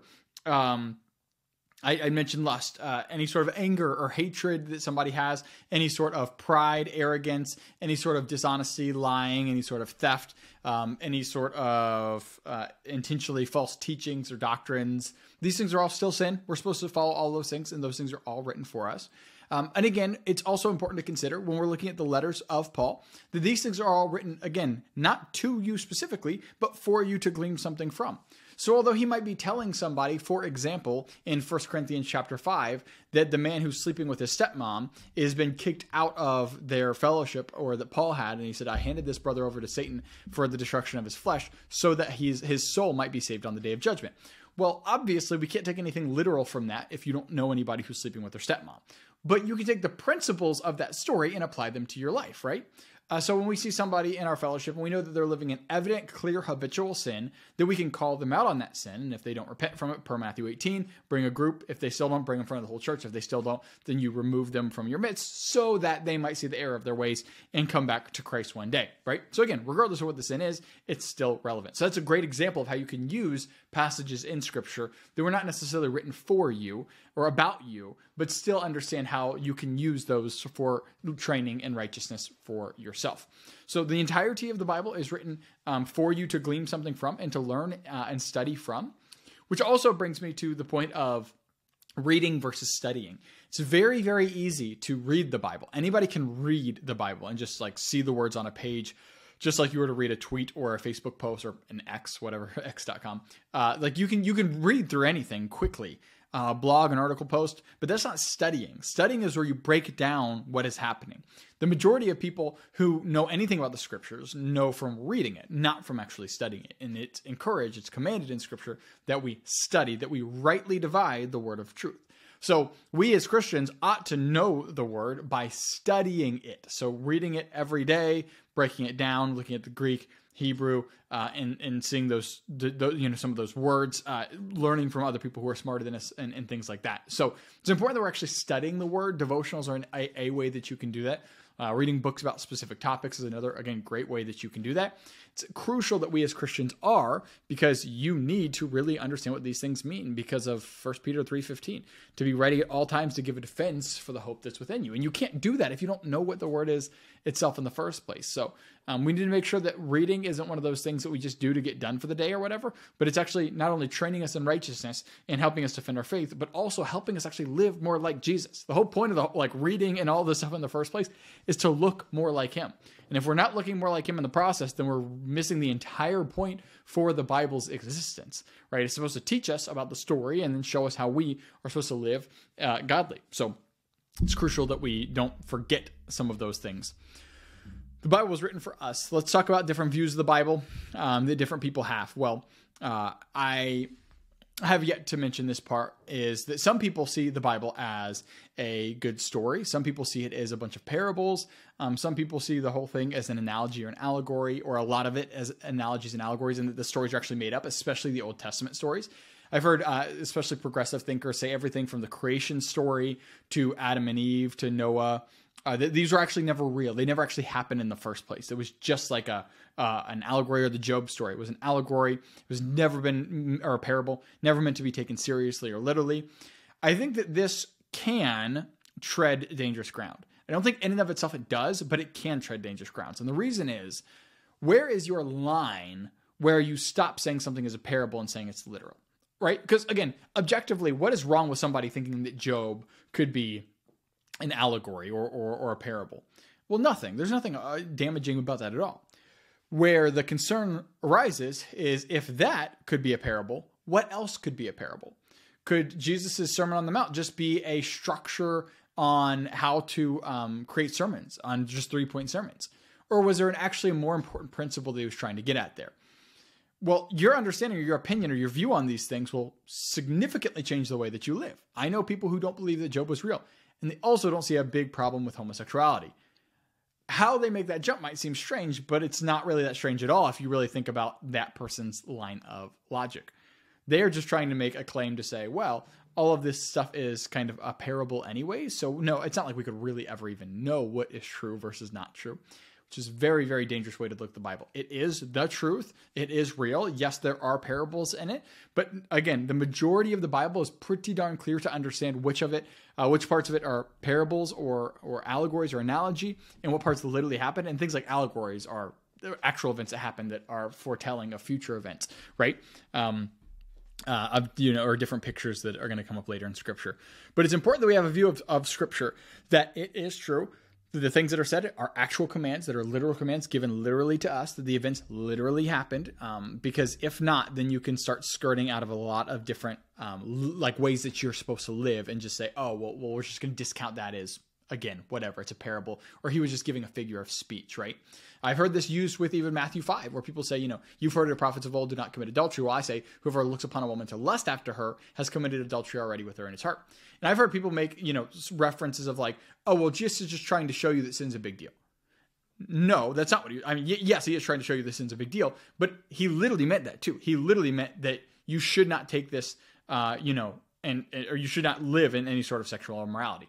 And then they'll try to push their point further by being like, well, do you think Jesus literally was wanting people to cut their hands off and cast it from them?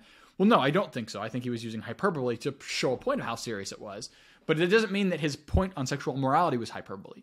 And this is the kind of claim or the kind of jump that people want to make. Again, it's always for the purpose of them being able to live the way that they wanted to live. Now, the next aspect of this is the cultural claims. There are certain things that are unquestionably cultural, right?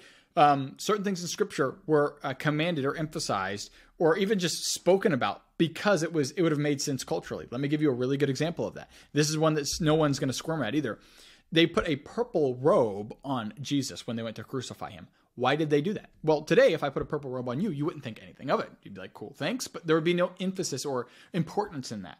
Well, what was the importance back then? Well, it was because purple was a fine linen and it was seen as royalty. So it was an aspect of mockery. They put a purple robe on him and gave him a crown made of thorns, which again, I never hear people really talk about that. Like the point was to mock him and giving him a thorn crown to hurt him and to make him look even more humiliated and to mock the fact that he's actually not a king. That's what they were trying to do. And the purple robe was just part of that.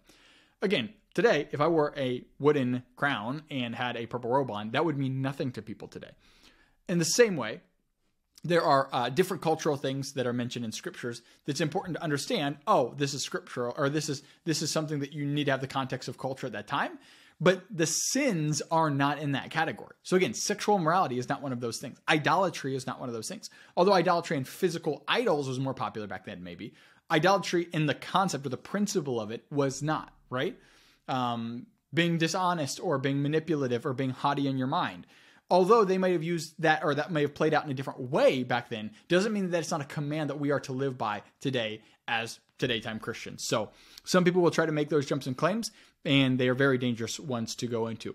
The next one I want to jump into is the topic of allegories. This is one of those things that Christians, sadly today, don't know almost anything about, and it will really significantly impact your understanding of Scripture. So it's important that we know these things. We're going to go over allegories, types and figures, hyperlinks, and a few more things that are similarly related to this. So what are allegories? If you remember, we'll go back to just our high school days, elementary days, and see what allegories are. It's a story or poem that a picture can be interpreted and reveal a hidden meaning, typically in a moral or a political one, right? So let's go to an example in Scripture where we see this happen. I'm actually not going to read it because it's a rather hefty story, but I'll just explain this one to you and you'll understand it. We see that Abraham, he goes and sacrifices his son Isaac on the mountain, right? It's a mountain called Mount Moriah. Mount Moriah is where he goes to crucify his son. He said, let us go up the mountain to worship. And he goes to sacrifice his only begotten son, and God provides a ram in the thicket for him to sacrifice instead. Notice I use the phrase, his only begotten son. Abraham had more children than just Isaac, though. So why did he say his only begotten son? Well, the emphasis here is that it's obviously supposed to be an allegory or a foretelling of another story in the future of God sacrificing his only son, right? And the only difference in the two stories, obviously, is that the ram in the thicket, the lamb who was slain in this scenario, was Jesus, and that the hand was not stopped this time, right? Another great example is clarified in Galatians, but Jacob and Esau. Jacob and Esau are a spiritual picture, an allegory for law and grace, the Old Covenant and the New Covenant. They are spiritual pictures of that because the former will overtake the latter, or the latter will overtake the former, and all of the things that are partake in that story, if you remember that story about him selling his birthright. And Esau, the law, sold its birthright to Jacob because it said, you know, the former is greater than the latter in value and importance and obviously most importantly our salvation. So this is another example of an allegory that is popularly referenced in Scripture. And the cool thing is these allegories happen all of the time. They're constantly happening in Scripture, and a lot of times we just miss them. The reason these are important to discuss is because if you do not notice them, if you do not recognize them, then there's a lot of things that are not going to be clear to you in Scripture when these, again, references are made back to Old Testament passages. Another great example of these is, you know, I mentioned allegories, but now I want to go to the next one of the hyperlinks here. Hyperlinks are examples in Scripture where there is an Old Testament reference. I discussed this a little bit earlier, but I want to go more in depth on this. That is not necessarily quoted. Again, the quoted ones are very easy because you can just see they're generally referenced as quotes. But the ones that are not so easy, not so common, not so clear, are the ones that are not quoted, right? We have ones like in 2 Corinthians, it says, the God who once shone in your heart, or the God who called light out of darkness has now shone in your heart. That is a direct reference to Genesis chapter 1, right? In the beginning, God said, let there be light. That was a direct reference to that. And I never noticed that myself until like, excuse me, a year or two ago, that he was referencing back to the creation story, right? So this is an example of a hyperlink that we see in the New Testament. Other hyperlinks are, again, very evident because it's a direct quote from an Old Testament passage. Or again, like 1 Corinthians 10, where it's explaining something that was in the Old Testament that's just kind of assumed or implied that you're familiar with that story. But there's plenty of others that are not that way, that you're just kind of expected by the author to already know what they're talking about. One of them is in Hebrews when it's referring to Melchizedek. If you don't know who Melchizedek is, you're going to be very confused by that story, right? Very, very confused. Because Melchizedek is a really short character. He doesn't have a whole lot to play, but Hebrews takes 2 or 3 chapters to break down in depth who he is. Again, hyperlinking to the Old Testament. Let's go to some more examples here. We look here on the Sermon on the Mountain. It says, this is right before Jesus gives his first sermon. It says, and he opened his mouth and began to teach. Why would there be an emphasis on the fact that he opened his mouth? Isn't it kind of implied that if you speak, you've got to open your mouth? Well, what if there's something more intentional that they're trying to get you to notice? That, again, maybe a Jew who knew his Old Testament well would have noticed. Well, the only other time that Scripture ever uses the phrase, and he opened his mouth, was when Moses first had a conversation with God on Mount Sinai. Interesting. Jesus is on a mountain giving his first speech. God is on a mountain giving Moses his first speech about the law. Again, back to that law and grace analogy that we discussed earlier. How about Exodus 19? It says, the magician said to Pharaoh, this is the finger of God. Well, is there any other time that you can think of in Scripture where the finger of God is referenced? It's actually referenced in Jesus' life. And it specifies in John 8 with the adulterous woman story that he wrote with his finger on the ground. Why do you think it says with his finger on the ground? Now, obviously it doesn't say the finger of God because that would be obvious, like too obvious. But it's the only other time that a reference of using your finger to write is any sort of reference, right? Let's go actually further in John 8 where it has the I am statement. Where is this at? Yeah, right here. It says, truly, truly, I say before Abraham was, I am. Well, again, there's supposed to be a hyperlink, an obvious hyperlink for you to recognize there. The only other time that I am is said by anybody in Scripture is God when he is with, again, Moses. He says, who do I say sent him? Tell them that I am sent you. Again, it was another one of those references back to the Old Testament with these hyperlinks pushing you back and saying, hey, remember this story back then? That's another one of those things that's happening right now.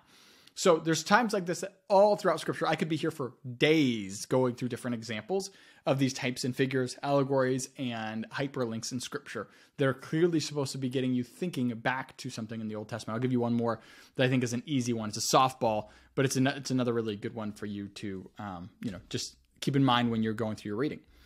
In the beginning was... Where does in the beginning ever happen again? Well, obviously that's going to happen again in Genesis 1, right? In the beginning, God created the heavens and the earth. And in here, it's going on another kind of poetic trail of this in the beginning was the Word was with God, and the Word was God. So there's obviously no accident here in the way that these things are being written. They're being written in an assumption that you understand the context of Jesus being God and how Jesus was there at creation and that the Father was creating things. Like this is no accident that these things are in here, and they're in there to remind you of like, hey, you should like go back to keep these things in mind. One of the books that you should go to when it comes to just the context or the concept in general is just the book of Matthew itself, right? The book of Matthew goes through, it's the most Jewish of the Gospels, right? Let's go to another one that I want to do just because I'm having fun with this thing. We see that John the Baptist is in the wilderness and he's preaching, right? And he says, you brood or offspring of vipers. You were warned to, who warned you from to flee from the wrath that's to come, right? So he's rebuking the Pharisees here, and he calls them a brood of vipers. You are children of snakes.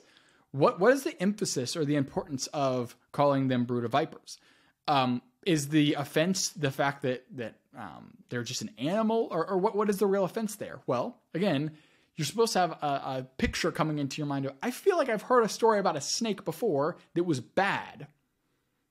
Satan in the garden, right? That's what this is supposed to get you thinking of. It's like, oh, that's a reference to the serpent in the garden.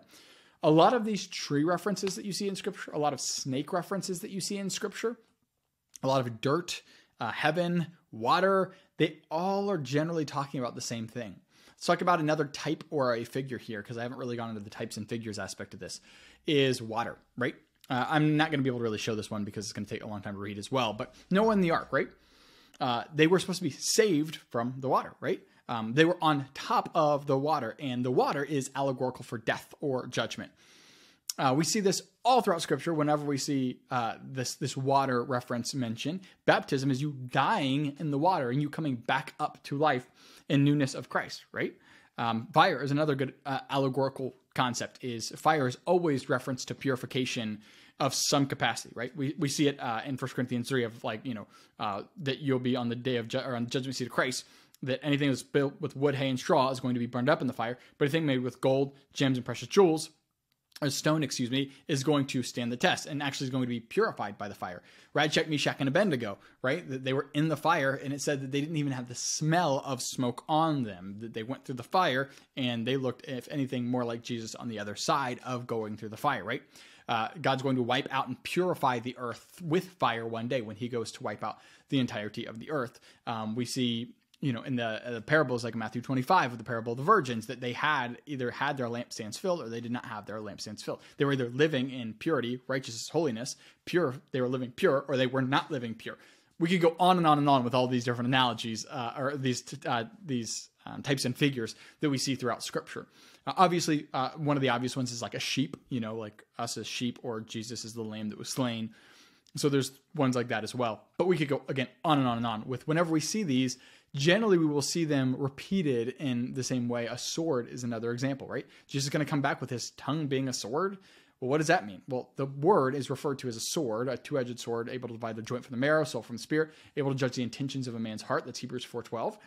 And Jesus' mouth is that tongue. The tongue is the word. The sword is the word in Ephesians chapter 6 with the armor of God. So my point is that all of these different examples that we see are all about a sword, and Jesus is going to come out with the sword in judgment one day. So again, the sword is always in reference to the same thing scripturally from beginning to end of the Bible.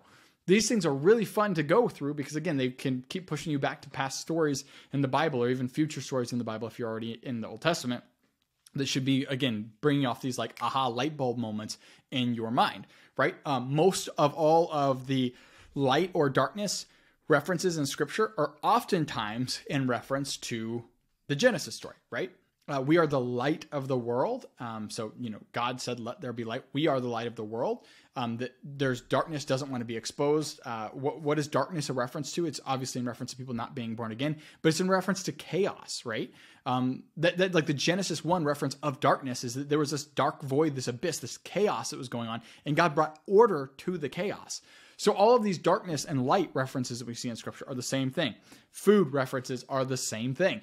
Feasting references are the same concept. Like these are all things that have the same track line throughout the entirety of the Scripture because God was trying to interweave these concepts all throughout the Bible. So it wouldn't just be something that like, at a later point it was like, oh, okay, I get it. No. The whole thing is like this whole track record of all of these points all lining up together. So hopefully that can make sense to you all as well.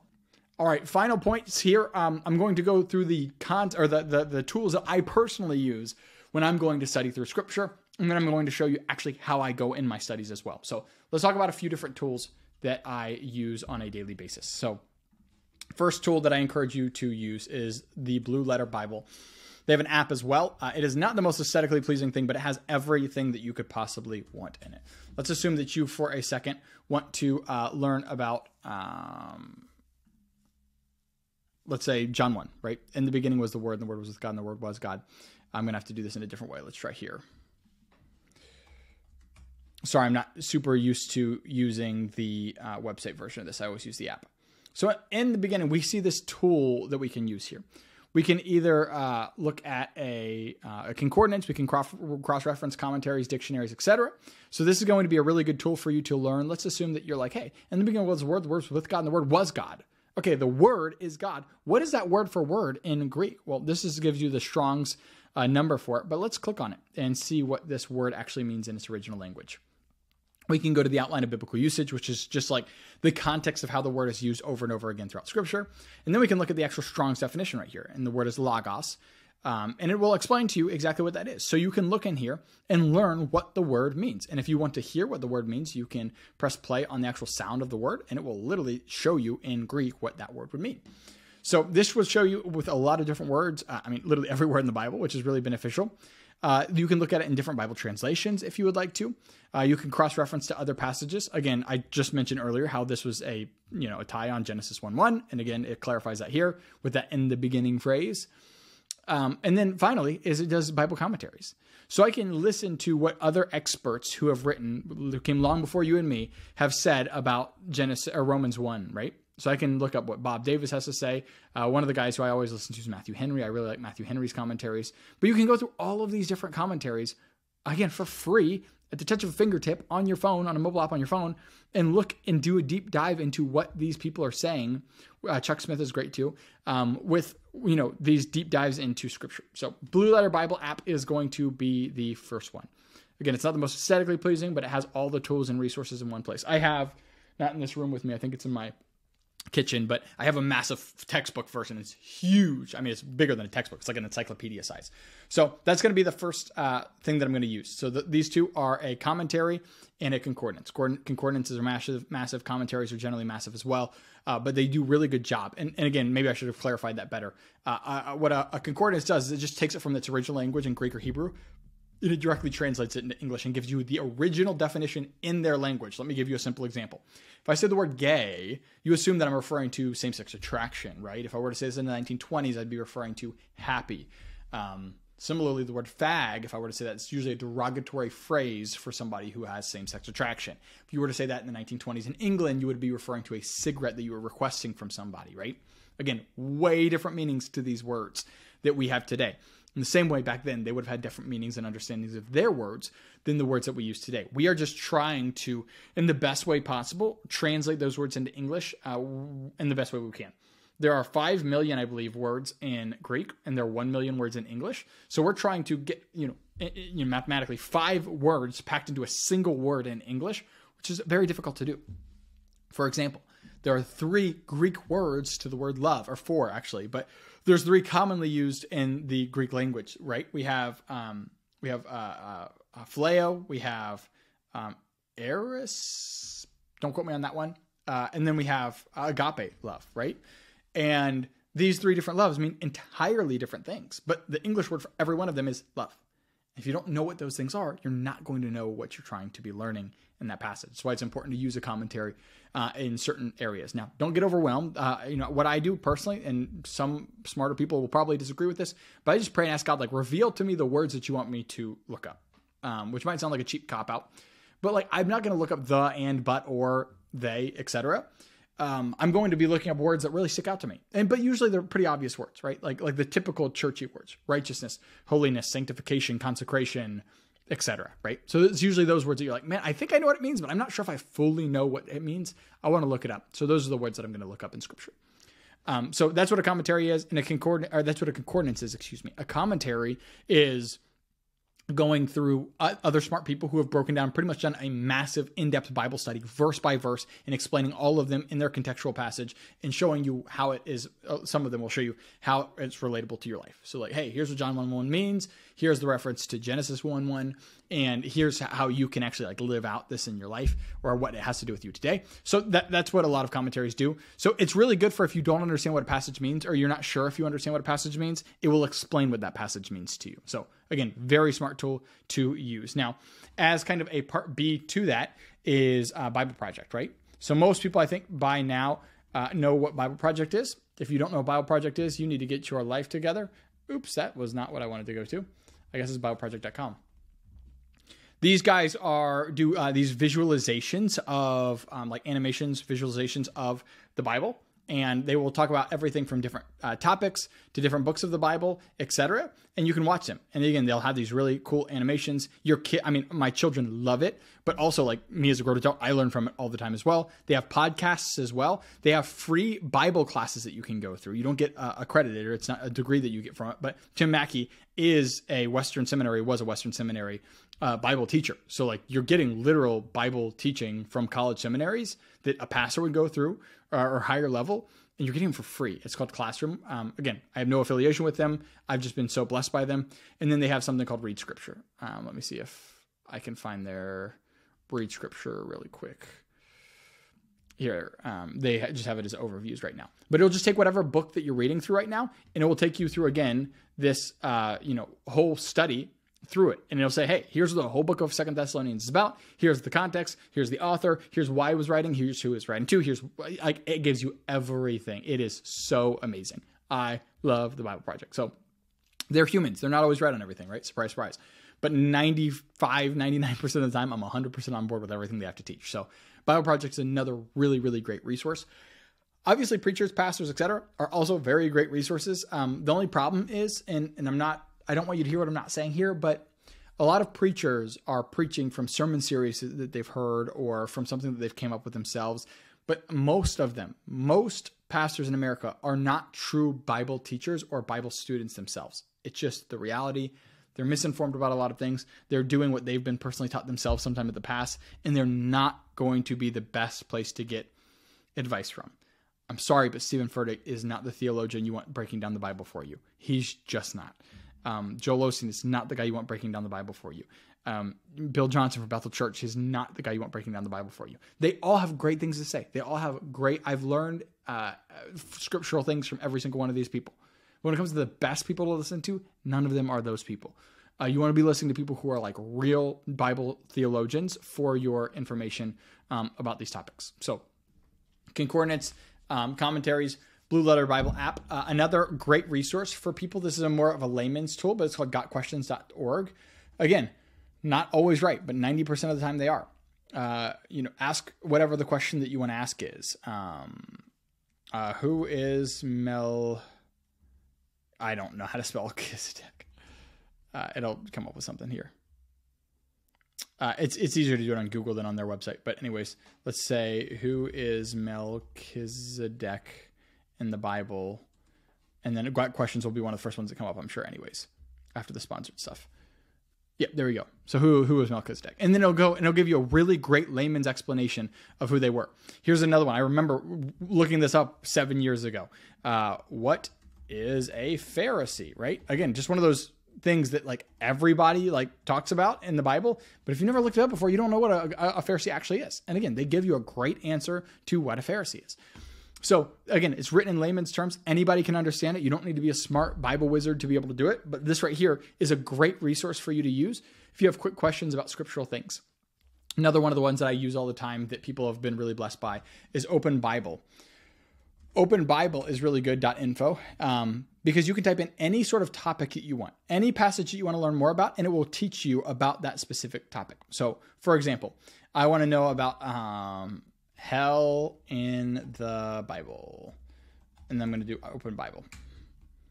And what this does is it'll find every single passage in the Bible that has a reference to or says the word hell in it. But again, the cool thing is it doesn't have to say the word hell. So like it'll reference to the lake of fire or Sheol or etc. And it will give you all of these. And you can just keep going through all of the different verses. So like specifically if you're trying to do a Bible study on a word, you want to know what the word love means, or you want to know what hell is, or etc. These are really, really good tools for you to use to be able to do that. So I really encourage everybody to use openbible.info. And again, not sponsored by any of these people, no affiliation with any of these people. There's tools that I personally use myself and have learned a tremendous amount about when it comes to learning and growing. So those are going to be some of the tools that I use. Outside of those, that's pretty much the majority of what I use when it comes to what tools I use to study the Bible. So the next step that we're going to go into is I'm actually going to go and do a Bible study with you here so that you can see how I study the Bible and the strategy that I use in studying. It's called the inductive study method. So let's jump into that.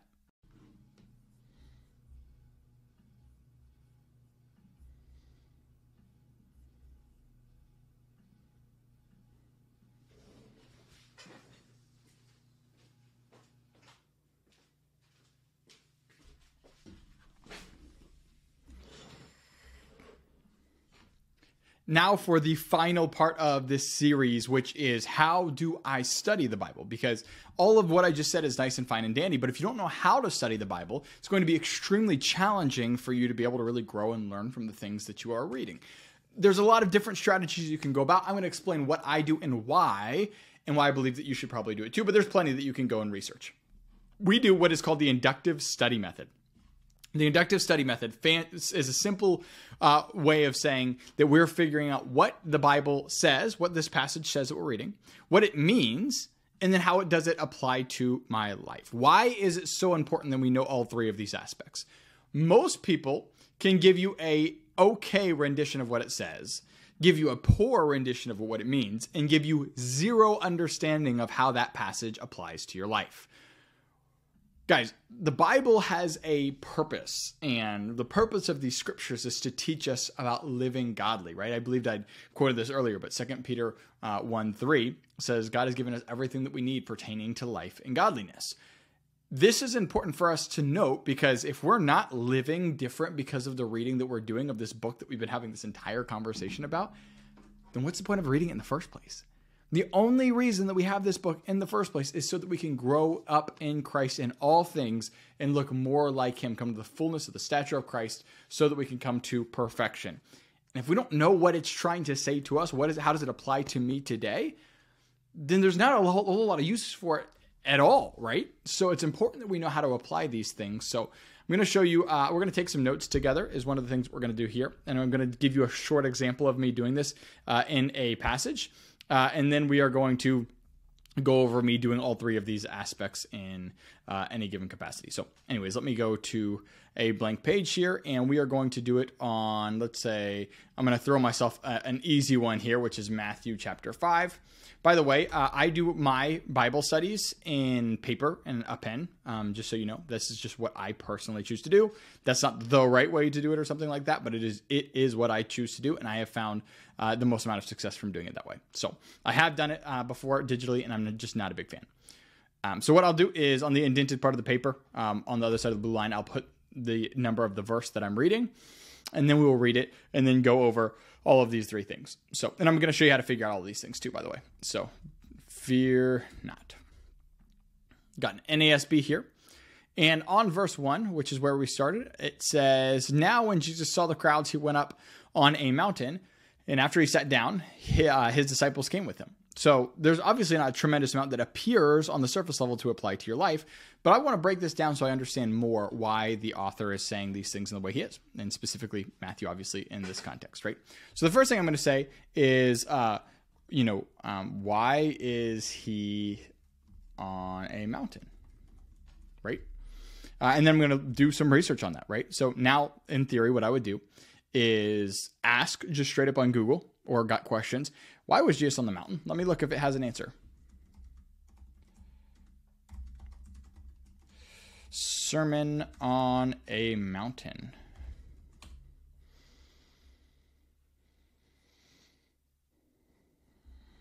ChatGPT did not give me a lot to work with there.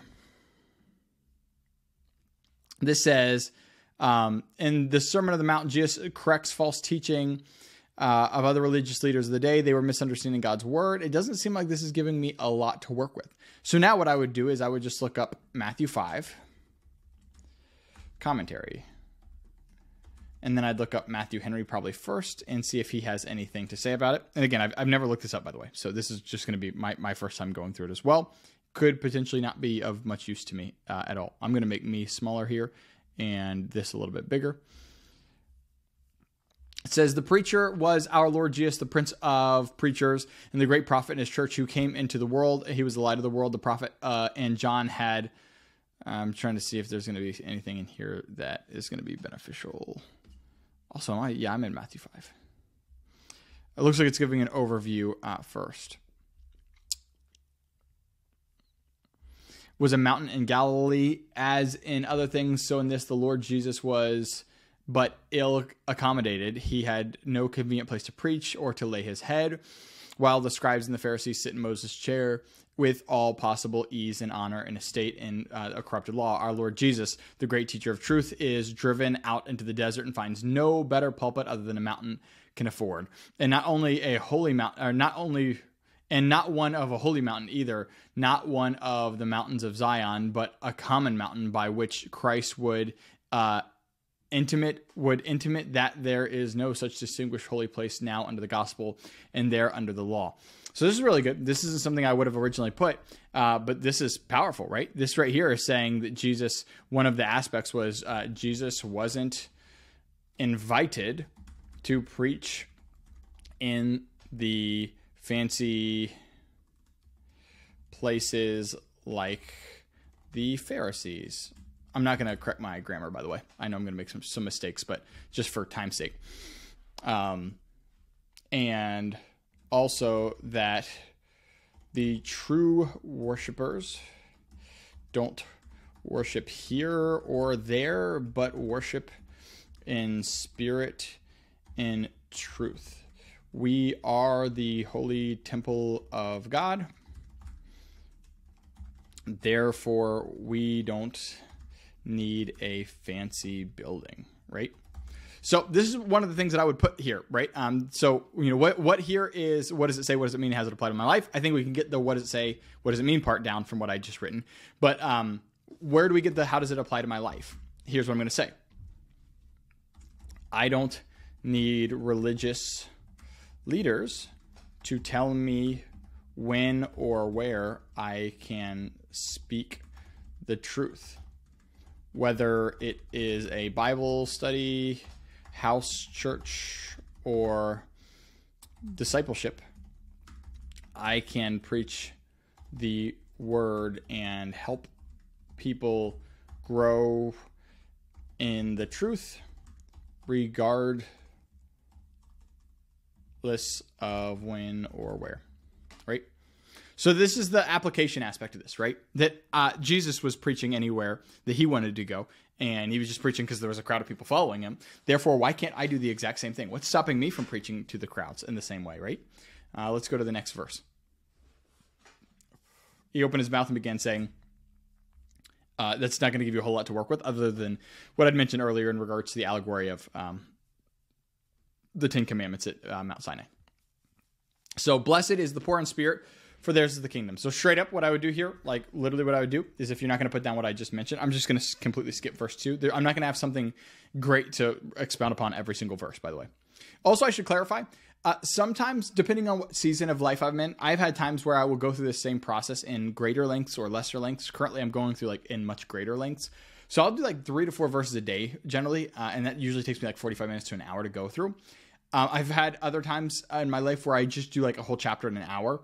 And that's fine too. I think it kind of depends on how much you can handle. Remember, the point is not that you know more. The point is that you are a doer of the word. So if you need to go through, whatever for, 6 months to be able to do it, well, then take 6 months. If you can get it done in 30 minutes, then do that too. I don't want to put like these like legalistic rules on it. There's nothing scripturally that tells you any of those things anyways. But just letting you know what I do. So the first thing I'm going to do here is obviously I can see if I'm reading ahead a little bit, it says blessed, blessed, blessed, blessed, blessed. These are the Beatitudes, right?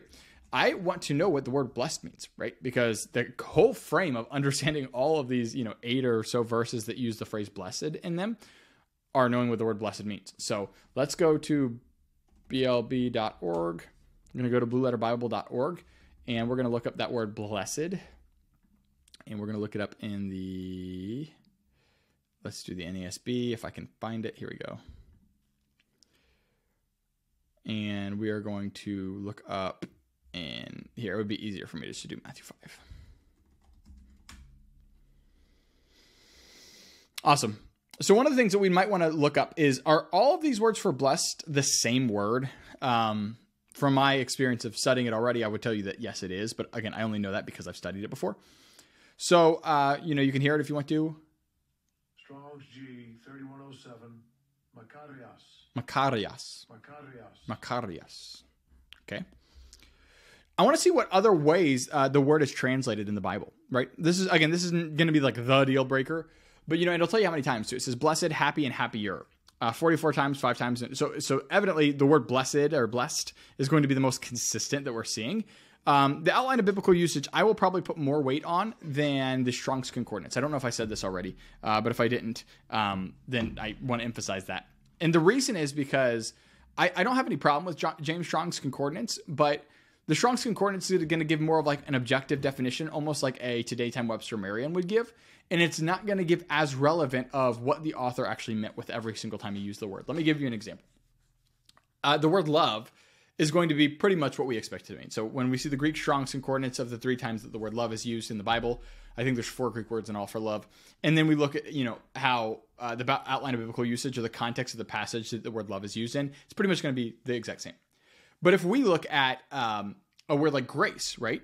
Charisma or charis, which is the Greek word for that. It's unmerited favor of some sort or a gift, right? But then we see Paul talks in 1 Corinthians chapter 10 about how God's grace was made perfect in his weakness, for his power was made perfect in his weakness, which I'm pretty sure I just said that twice, so sorry. But my point in saying that is to say he was correlating his grace as his power. He was referring to his grace or correlating it to his power itself. And we don't see any sort of definition in the Bible of power as the concept, but in an outline of biblical usage, you would more likely see that because, again, it's how it's actually explained. He says, your grace, which is your power. He's giving his own definition of the word grace right there, regardless of what James Strong says. This is obviously what Paul meant in that time, since he literally defined it himself. Another great example would be, I use the word love, which I would still stand by what I said, but 1 Corinthians 13, Paul gives a more poetic definition of the word love, specifically the word agape, right? And he shows really what the, not even an exhaustive list, but a more exhaustive list of what love is. Love is patient. Love is kind. Love does not keep record of wrong.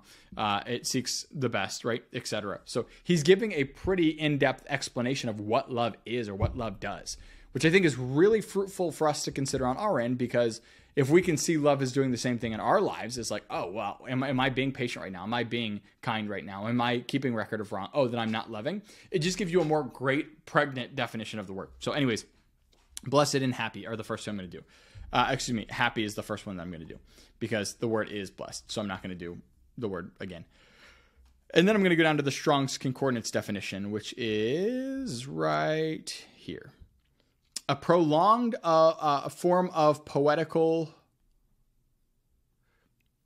I'm not used to seeing something like that. But it means supremely blessed, by extension, fortunate, well off. Fortunate, well off, and happy. So let me go back here. Let's do fortunate, well off, and happy. So I think that, so first off, a little bit about going through Strong's Concordance like this. I'm not allowed to just say, oh, I like happy the best, so we're going to just use happy in this moment. That's not how this works. Most of the time it's going to mean the same thing. But when it doesn't, the point is that the context is really important, right? So it's going to help me know which of these words is most relevant by reading the rest of the passage here, right? Now I can tell you that it's going to be more like fortunate or well off are you? Not necessarily happy. I don't think happy is going to be a very good definition, because happy are when you are poor in spirit. Happy are you when people say all sorts of evil about you or persecute you. No, you're not happy in those moments. Happy is more of a temporal, how I'm feeling right now, and nobody would say they're happy in a moment like that. So I don't think that's going to be the most fruitful definition of that word, or what Jesus was intending with that word here. So blessed are the poor in spirit, for the kingdom is theirs. The next thing I want to know is, what does poor in spirit mean? Right? So again, what am I going to do? I can either go to the Greeks, but I'm already, again, aware from looking at myself, you're going to get the word poor as in what you would assume poor means, spirit as in what you probably already understand the spirit to mean. So this phrase poor in spirit must mean something. So let's go to the Got Questions again. What does poor in spirit mean? Got Questions. I bet they'll have a nice answer for me. And then another thing I do as well, especially for things that I don't understand or that are new to me, is I will then rewrite it or summarize it in my own words. I don't see a whole lot of benefit in you quoting a verse directly, like, literally just rewriting it down. But I do see a lot of benefit in you rephrasing it or summarizing it, because if you can summarize something, it shows that you can explain it to somebody else well, right? And I want to be able to know something not well enough that I kind of get the gist of it, but that I can explain it really, really well on my own to somebody else, right? That's really what I want to do. And through doing a summarization, again, for me personally, it helps me do that. My wife hates it. So it's not like, again, you have to do that. But for me, it works best for me that way. So there's this whole passage right here. I'm not going to copy and paste this whole thing. I just want to give my understanding of this from reading this. So it says, in the Beatitudes in the Sermon on the Mount, Jesus declared, blessed are the poor in spirit, for the kingdom, for theirs is the kingdom of heaven. What exactly does it mean to be poor in spirit? And why is being poor in spirit a result in the kingdom of God? Or heaven, excuse me. Why is poor in spirit something that God wants us to be? Why would God want us to be poor at anything, right? So again, it's structuring this question in a very inductive study method kind of way. It's saying like, hey, what does it say? What does it mean? And why is this relevant to me? Some propose that Jesus is speaking of financial poverty, that he is advocating for being poor so that your rich possessions don't come between you and God. While it is true that Jesus elsewhere warned us against the riches, it does not seem to be what Jesus is pointing to when he speaks of being poor in spirit. I would agree. I'm sure that that's not what he's referring to. Being spiritually poor in the Beatitudes, Jesus is concerned with spiritual realities, not materialistic possessions. What then does it mean to be spiritually poor? To be spiritually poor is to recognize your utter spiritual bankruptcy before God. It is understanding that you have absolutely nothing of worth to offer God. Being poor in spirit is admitting that being of your sin, that you are completely destitute and spiritually can do nothing to deliver yourself from your dire situation. Jesus is saying that no matter what your status is in life, you must recognize your spiritual poverty before you come to God in faith to receive salvation that he offers. Beautiful explanation by them. So now I'm going to say poor. I'm going to say, what does it mean to be poor in spirit? God wants us to recognize our desperate lack and need for him. Right? So that's what I'm going to put for that. And again, I'm not going to do any more. I could go really, really in depth. And again, sometimes I do. If I feel like there's a need to do that, I will. So what would I say if I were to go on? I would type out what I'm about to audibly say. I would then say, there are many proud people and people who think that they've got everything together and don't recognize their need for a savior because they don't see their sins as that bad. Therefore, God recognizes, like it says in 1 Corinthians chapters 1-3, that if we can't recognize our own faults, if we can't become foolish in this world, then we will never have real wisdom. That it's not the foolish, or that God uses the foolish things of the world to confound the wise. That those who are haughty and proud and arrogant in mind, that those people are going to be knocked down on their butt. But we are, as Christians, called to have humility and come to Christ in a space of reverence if we want to be able to ever receive him in the first place and stay in that place all of our Christian walk so that we don't get knocked off our high horse later. I would say something along those lines, right? So obviously, if I said all that, that would be like a massive paragraph. I will do that at times. It really just depends for me on, like, generally if it's something that's like really striking me in that moment or not. For this is something that I've talked about a lot. So just for where I'm at right now in my walk, I would just have not done that. Blessed are those who mourn, for they shall be comforted, right? Also what I would do before I went on to verse 4 is say, what is the kingdom of heaven? There's a kingdom of God and a kingdom of heaven. Are they the same thing? Are they different things? Why does it specifically say the kingdom of heaven here and not the kingdom of God?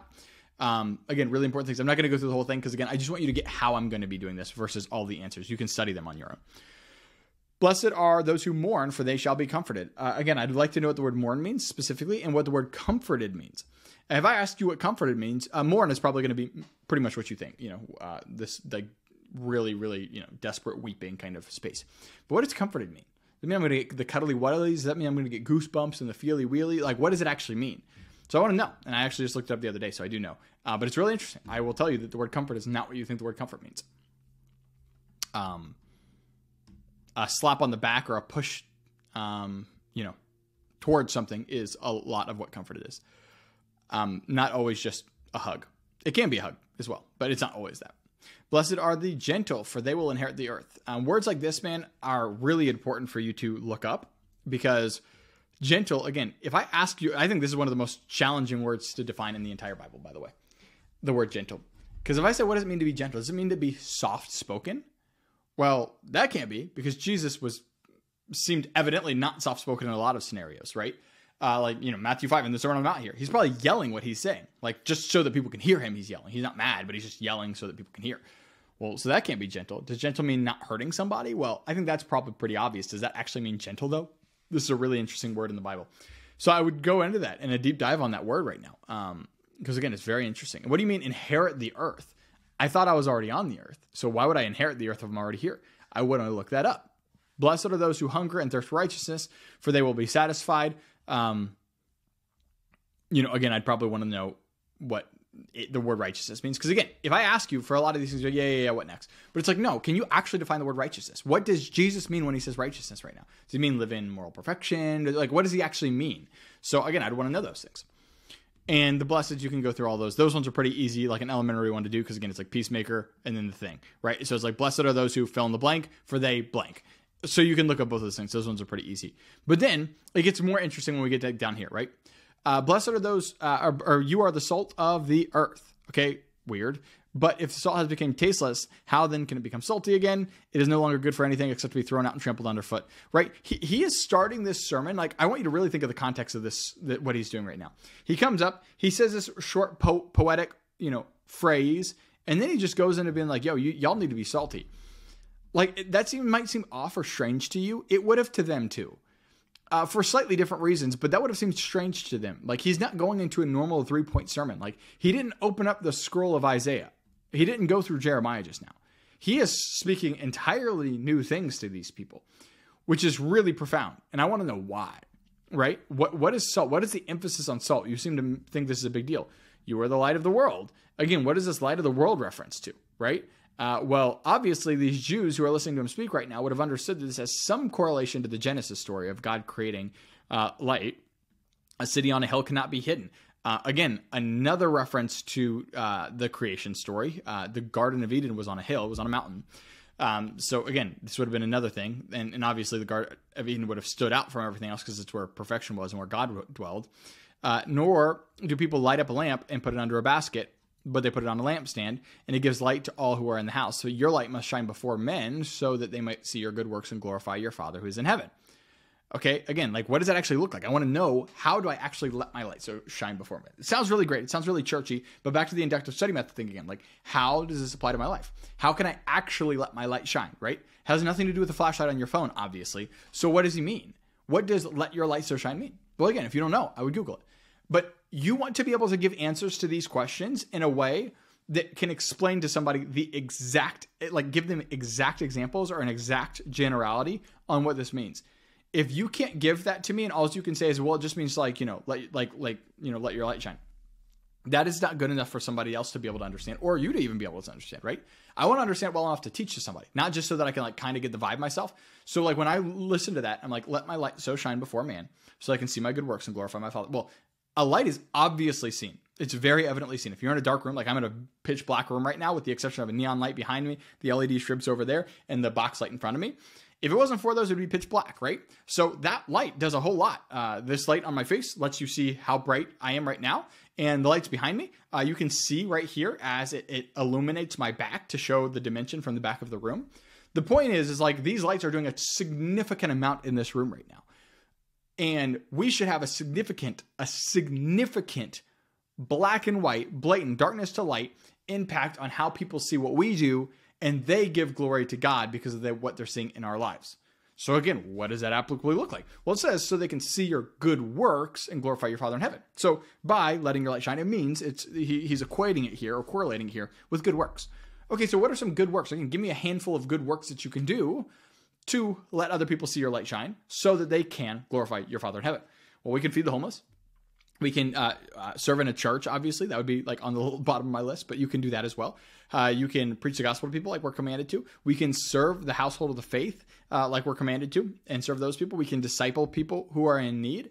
These are a handful of things that we can do that are good works that other people can see and glorify God in heaven. We can give financially to things. Other people can see these things and give glory to God. If the point is to give glory to you, you've missed the mark. But I want to be able to do this in such a way that people can see it and give glory to God. Romans 12 correlates this or is relevant on the same point where it talks about how other people should be able to see our good deeds, our hospitality, so that they can see where our heart really is. We want people to see, not for our sake, not to boast or brag, but for people to be encouraged in being able to see what they can do as well, or where we are from in the first place, which again, in this case is God. So again, if you can't explain those things and articulate those things properly, then you don't know it well enough. And then it says, do not presume that I came to abolish the law or the prophets. I did not come to abolish, but to fill. For truly I say to you, until heaven and earth pass away, not the smallest stroke or letter may pass from the law until it is accomplished. This is one of the most misquoted verses in the entire Bible. People often say that we're supposed to live by the old covenant law today because Jesus just said that we're not supposed to abolish it. That is not what it said. It said we're not supposed to abolish it until it is accomplished. When Jesus died on the cross, he said, it is finished. Tetelestai, meaning that the law had been fully accomplished because Jesus lived by it perfectly. Now, again, if I did not know that, I would have had to look that up. Therefore, whoever nullifies the least of these commandments or teaches others to do the same shall be the least in the kingdom of heaven. One thing that strikes out to me here is, does that mean that they will be in heaven, but they'll just be the least? Or does that mean that heaven will know them as some of the least people? Something important to look up. But whoever keeps and teaches them, he shall be called the greatest in the kingdom of heaven. For I say, unless your righteousness surpasses those of the scribes and the Pharisees, you will not enter the kingdom of heaven. So then I'd be like, whoa, okay, so what were the scribes and Pharisees like? What was the standard that they lived by? And am I actually living better than them or not? Again, real applicable. So I would go to all the passages. Again, I would use Open Bible. Look at this. We're going to use all of our tools here. So we're going to do Pharisees. Pharisees. What does the Bible say about Pharisees? I'm going to look up every single one of these verses. And if you're reading, you're going to see a bit of a pattern in certain passages or chapters where it talks about these Pharisees. I'll just give you a easy clue right here. I just know from reading my Bible every day from 7 years that Matthew 23 is going to be the woe to the Pharisees. I think that's like Luke somewhere. I forget where. It goes through a different woe to the Pharisees, and he rips into them. So if you want a good context of how you look versus how the Pharisees look, and see if you think you'll go to heaven based upon how Jesus condemns the Pharisees, that'd be a good place to go. Matthew 25 and Luke, again, wherever it is. I forget exactly where it is, so I'm not going to guess. But that would be another great example of another place that you can go to find out how that is. But again, do you see how I'm just finding different things here that are, again, very important? I mean, the whole Sermon on the Mount, you could take years to just go through this whole section itself. But really, really important topics here that are not worth you just jumping over. Like, again, after I've explained this about this whole thing with the Pharisees, like, think about this for a second. You could maybe not go to heaven. You might spend eternity apart from Jesus because you might not be living greater than the scribes and the Pharisees, which, if we can remember, is what Jesus just gave the standard of, as in what it looks like to or to not go to heaven. For unless your righteousness surpasses that of the scribes and the Pharisees, you will not enter the kingdom of heaven. Those are bold words. I would be terrified right now if I didn't know how the scribes and Pharisees live, because I'm like, there's a chance that I could be lower than them right now. And reading, hopefully you figure out that you're not. But that's important. Like we shouldn't just read over that and go to the next verse. And that's what so many people do because they either don't understand or they don't even know what a Pharisee or Sadducee is, right? I remember, I think I said this earlier in the video, but I remember in my first months of being a Christian, looking up the word Pharisee, because I'm like, I looked around, I was like, man, everybody else is talking about Pharisees and Sadducees or reading over these passages and like no one's batting an eye at it. And I remember this is one of the most pivotal moments of my Christian faith. I remember asking somebody, what is a Pharisee? And it was a leader at our church. He was paid staff at our church. And he was like, yeah, so you know how like back in that day, how like there was like how you just knew how it was with like the religious leaders and stuff like that. I was like, I don't know. That's why I'm asking you. And then he like tried to fumble through it. And you could just tell that he didn't know what it was either. I was like, wow, this dude does not know what a Pharisee is. Or a Sadducee, obviously. So I'd asked a few more people who were in leadership, not paid staff, but leadership at the church. And all of them gave me the same weak runaround answer. And I was like, oh my gosh, nobody here knows what this means. I don't even know if the pastor knows what it means. And it gave me the realization that people are just spewing out this stuff and acting like they know what they're talking about, and they don't know what they're talking about. But they're just saying it simply out of what? Out of trying to seem smart, out of trying to fit in with the crowd. But in all reality, none of them knew what it meant. So when I learned what it meant, I would start really defining these words in a third grade level to every single person that I was around, because I knew. You didn't have to say it. I just knew, statistically speaking, you probably didn't know what this word meant either, because I just learned it last week. You know what I mean? So now when I talk about these things, I oftentimes will define these words or concepts that we're talking about, because if not, nobody else is going to do it to you, and everyone's going to assume that you know, but nobody knows. It's like the most ironic paradox ever. And I don't want to be one of those people who talks about people's heads because I'm just super spiritual or something like that. Or just not even know what I'm talking about myself. So that's why it's really important to not like jump over these things. Because by the time I was in like Matthew 7, like Pharisees have been mentioned like over a dozen times. And I was like, okay, I need to figure out who these dudes are, because like Jesus is calling straight shots to these people. I don't go to heaven if I'm not greater than these people. And Jesus really doesn't seem to have a good taste in his mouth from them, nor does John the Baptist. So like, I better figure out who these dudes are. Like, what was their actual role and whatnot? And once I found out, I was like, oh my gosh, it led me to so many more questions, which led me to so many more rabbit holes to learn so much more about Jesus and his heart and character. It's really, really good. But do you see how we're going through this? And, mind you, right now I'm in, what is this, 11-point font?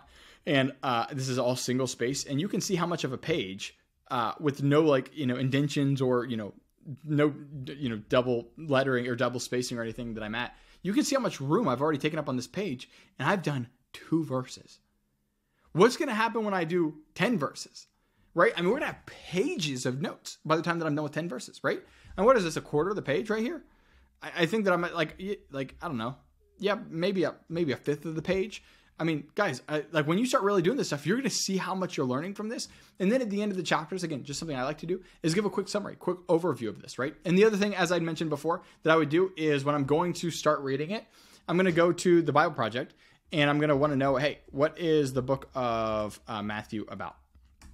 And hopefully it's going to help me. And I'll tell you from watching it, it will help you. So you get to watch this video and it's going to be super informative, super helpful for you. And it's going to give you the right frame of mind when you go through reading it. So anyways, what does it say? What does it mean? How does it apply to my life? Giving those answers and then summarizing the passages that you're going through is going to be really, really beneficial. I so appreciate any of you who have stayed this far with me. If you could subscribe so that other people can just see this video, because that's how the YouTube algorithm works. And we want as many people to be able to understand and fully break down the Bible as possible. If you have any other topics you want us to go over, throw those in the comments. We would love to be able to answer those in deep dives as well. We're not as big on the whole 3, 4, 5 minute videos. We would rather go super in depth with every one of the videos that we make. And if you want to go into your next deep dive video from us, click this video right over here.